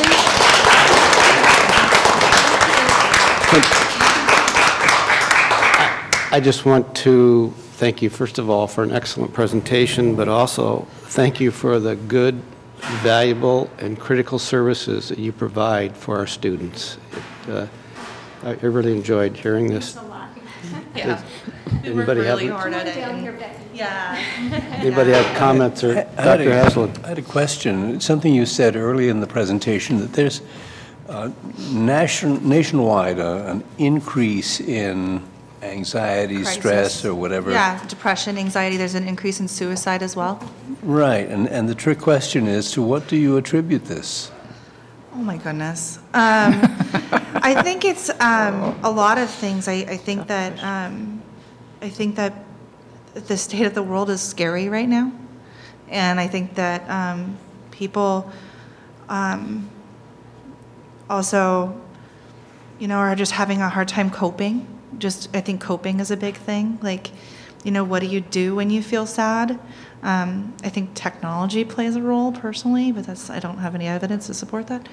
And, I think that the students that come in our office all have such different stories, but there's just a lot of fear. There's a lot of fear of the unknown. And I don't know, my answer is, I think the answer is love. So I think we just have to show a lot of love to people, and people need more of it. And I think there needs to be more community, and you find love and belonging in community. And so I think that we're trying as health and wellness to bring more community to this campus, and we're finding that the well's working, and that's a really big positive thing. And so we're hoping to do more of that. I don't know if that helps, but it's just my genuine opinion. Well, thank you very, very much. Can I come in and slouch on your beanbag? Yeah, totally. Trustee Abood? I want to thank you also for the great work you do. One question that someone in the community raised to me about a month ago, and I sent this to Dr. Benjamin already, but just wanted to ask now, is on our website it says to get contraception you need to be over 18 years old, and someone had brought that to me as, they had an issue with that, and I just wanted to verify. I would just want to know where on that the website it says that. On we can do this that page, on the health and wellness, sexual services. It's not true. It's not true. No, okay. It's not true. That's good to know. It's not true. Okay, for the emergency contraception too, because it's specifically on that one. Okay, thank you so much. If that can be changed. Pop on in and we'll help them out. Great. Yeah, thank we can thank fix you. that. Yeah, thank you. Yeah. Trustee Croninger?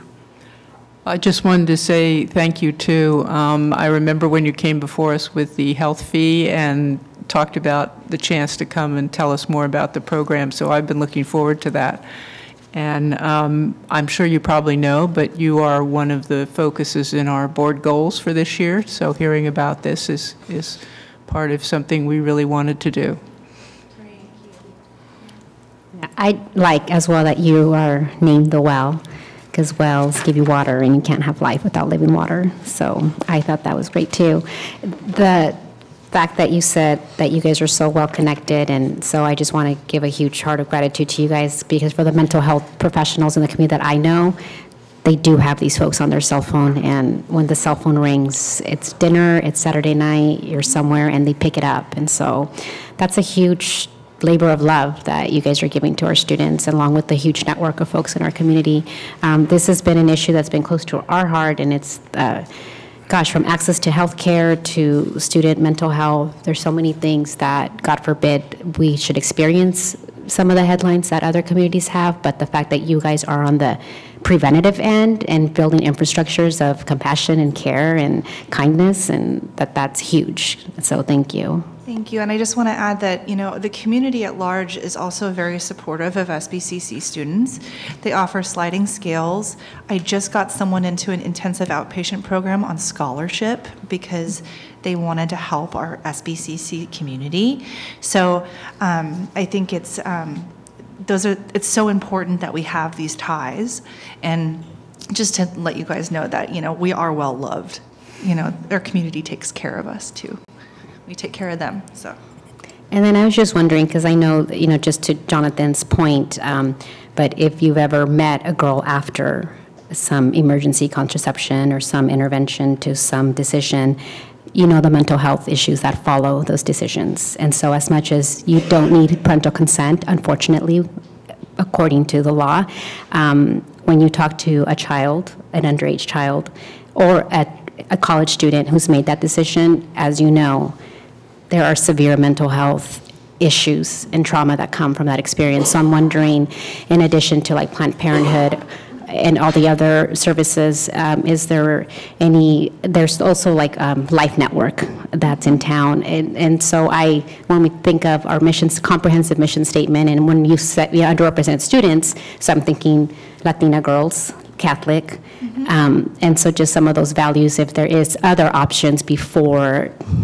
Well, yeah, we usually, all of our therapists are highly skilled, and so we tend to meet the client where they're at, and we never enforce our values onto anybody.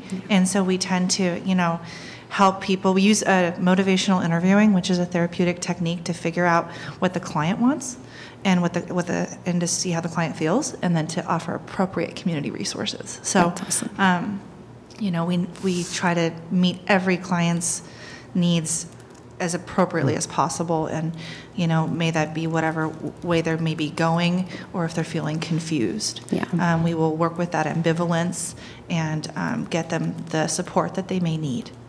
I appreciate that. Thank you. Trustee Abeshi. I want to thank you all. You guys are doing a wonderful job, and I just want to thank you on behalf of all the students. I have 2 questions. Sure. There's a lot of resources on campus, but students are not aware of them because City College has a high rate of turnovers, and new students are always coming in. Is there a way you can work with faculty to have like your information on their syllabus, so students, like when you're stressed, this is where to go? Because faculty has like, they're in touch with every student on campus, so that would be a great way to inform them. That also. is a great idea. Yeah, I mean, to have it on every syllabus would be wonderful. We do send out an email to all faculty offering our workshops, and we say, can we come into your class for 5 to 10 minutes and just share a little bit about our program? So we do ask faculty every semester, and some faculty decide to do it, others defer, but we do offer. And the syllabus idea is awesome. You know, I think as, you know, as Jonathan was talking earlier about how, you know, there's the orientation piece of guided pathways and how students on board to this campus. I was on the grassroots part of Gaucho FYI, which was a first-year experience orientation for students at UCSB, and I helped to make a lot of the curriculum that's there that they use. And I think it's important that there is some sort of an orientation process where students do get to really familiarize themselves with all of the support services on campus, and think that that will be helpful in the future. And I know that's kind of what they've been working towards. So I'm hoping that we're all moving towards the same goals together. Yeah, my second question is, yeah, go for it. Yeah. So sorry. I just want to thank you for letting me join my wonderful colleagues. We have had many teachers reach out to us and want to bring their classes to the well. So we've seen an increase, I think, this partnership between, you know, not only the professors, the staff, all employees on campus, and wanting to get connected with student health and wellness and the new well. And so we've done tours. We had actually yesterday 2 classes of 40 students come and fit inside, and we did a presentation. So I think the word is spreading. We had originally created a special website to promote the well, and where students can sign up for these very dynamic, important wellness workshops and support groups, as well as we've asked, there's a page for professors to say, I'm interested in having these informational sessions. So we're doing our best to get the word out there. Great. How do you handle a student at the beginning of the semester who hasn't paid the health fee, but has like a medical situation and wants to see a counselor? Because during the beginning of the semester, there's like a lot of anxiety and stress. How would you handle such students? We do. We handle them all the time. Oh, okay. We usually see them anyway, and we try to figure out what's going on with the health fee. Sometimes it's a little hiccup with, like, you know, the promise or something. It's sometimes just a little hiccup. So we try to help figure out what's going on for them and remove that barrier. But if it's a crisis, it's never an issue. We're going to see a student no matter what. And if it's a health fee issue, we try to figure out what the problem is and figure out a solution. Thank you. Okay. Any other questions? I just want to add, you mentioned the training that's happening tomorrow morning. Yeah, and so that's part of the grant that you guys got. Yeah. So go for it. No, I think that, I mean, the things that you guys are doing, it's great. So that would be something that if we could then sustain managing student behavior groups, managing before it escalates. I mean, that is central to student success. Correct. And so equipping folks to have those skills, and I just think it'll solve so many problems in terms of students' sense of belonging and feeling and just knowing how to work in these dynamic groups. And so for faculty, staff, and professors to have those skills is so important. So I love that it's a grant, but I hope it's something that continues. Yeah. I mean, I think that, you know, I agree. You know, if we could do something like that annually as part of professional development, that would be a win. Yeah. Thank you so much again Thank for all you your all. good work. Thank you. Thank you. Thank you so much. Thank you.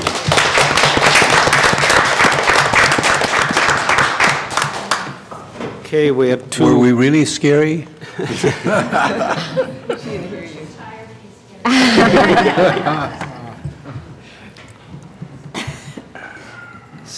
So, two more items left on our agenda before we go to closed session.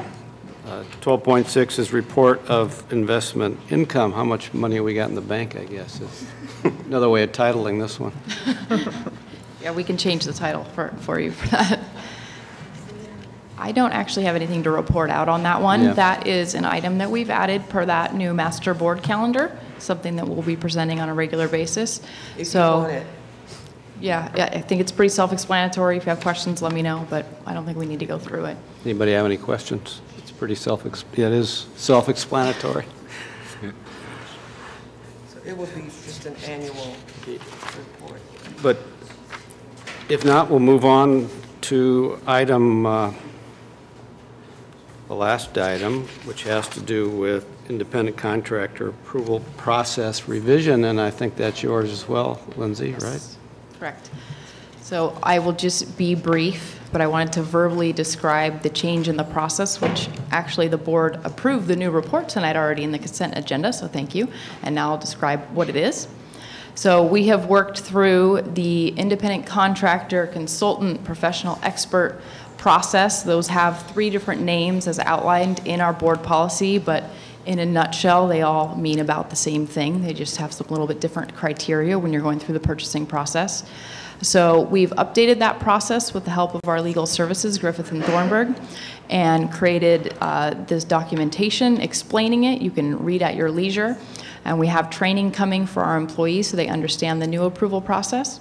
So we have a new request form that our employees fill out when they have an independent contractor or professional expert or consultant. And there's 2 primary thresholds that are of interest to the board.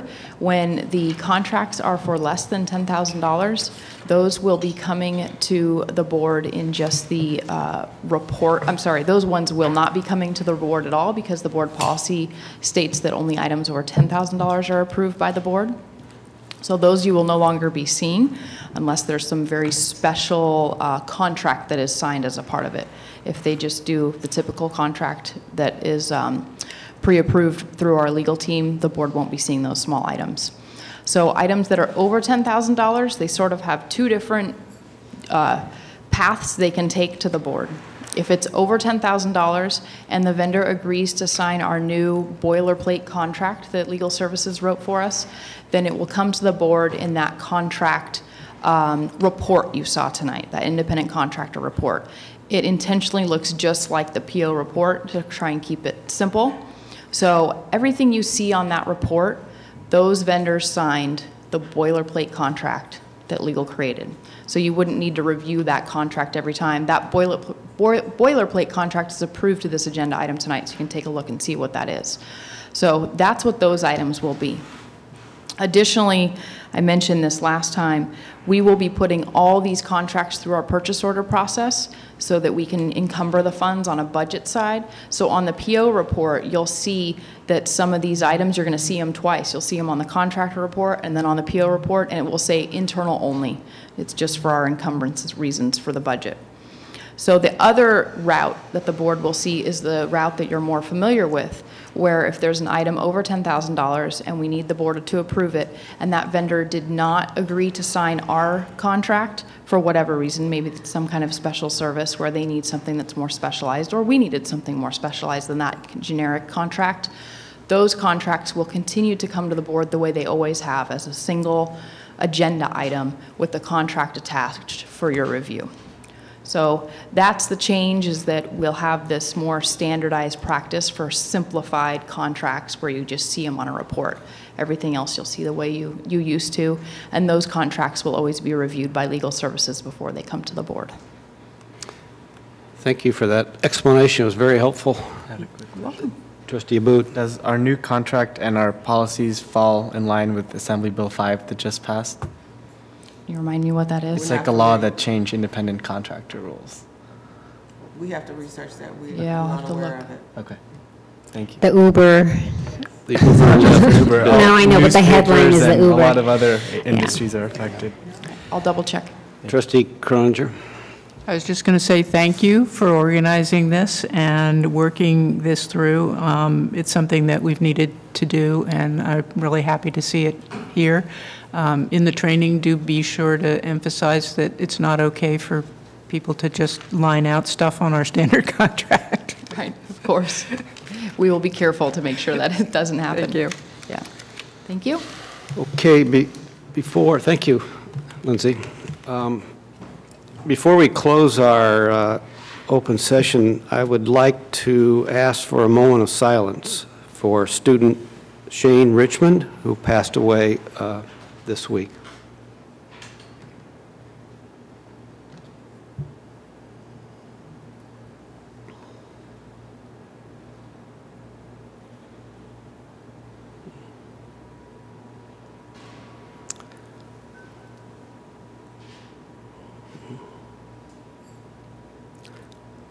Okay. Do we have a motion to adjourn to closed session? So moved. Is there a second? Second. All those in favor? Aye. Aye.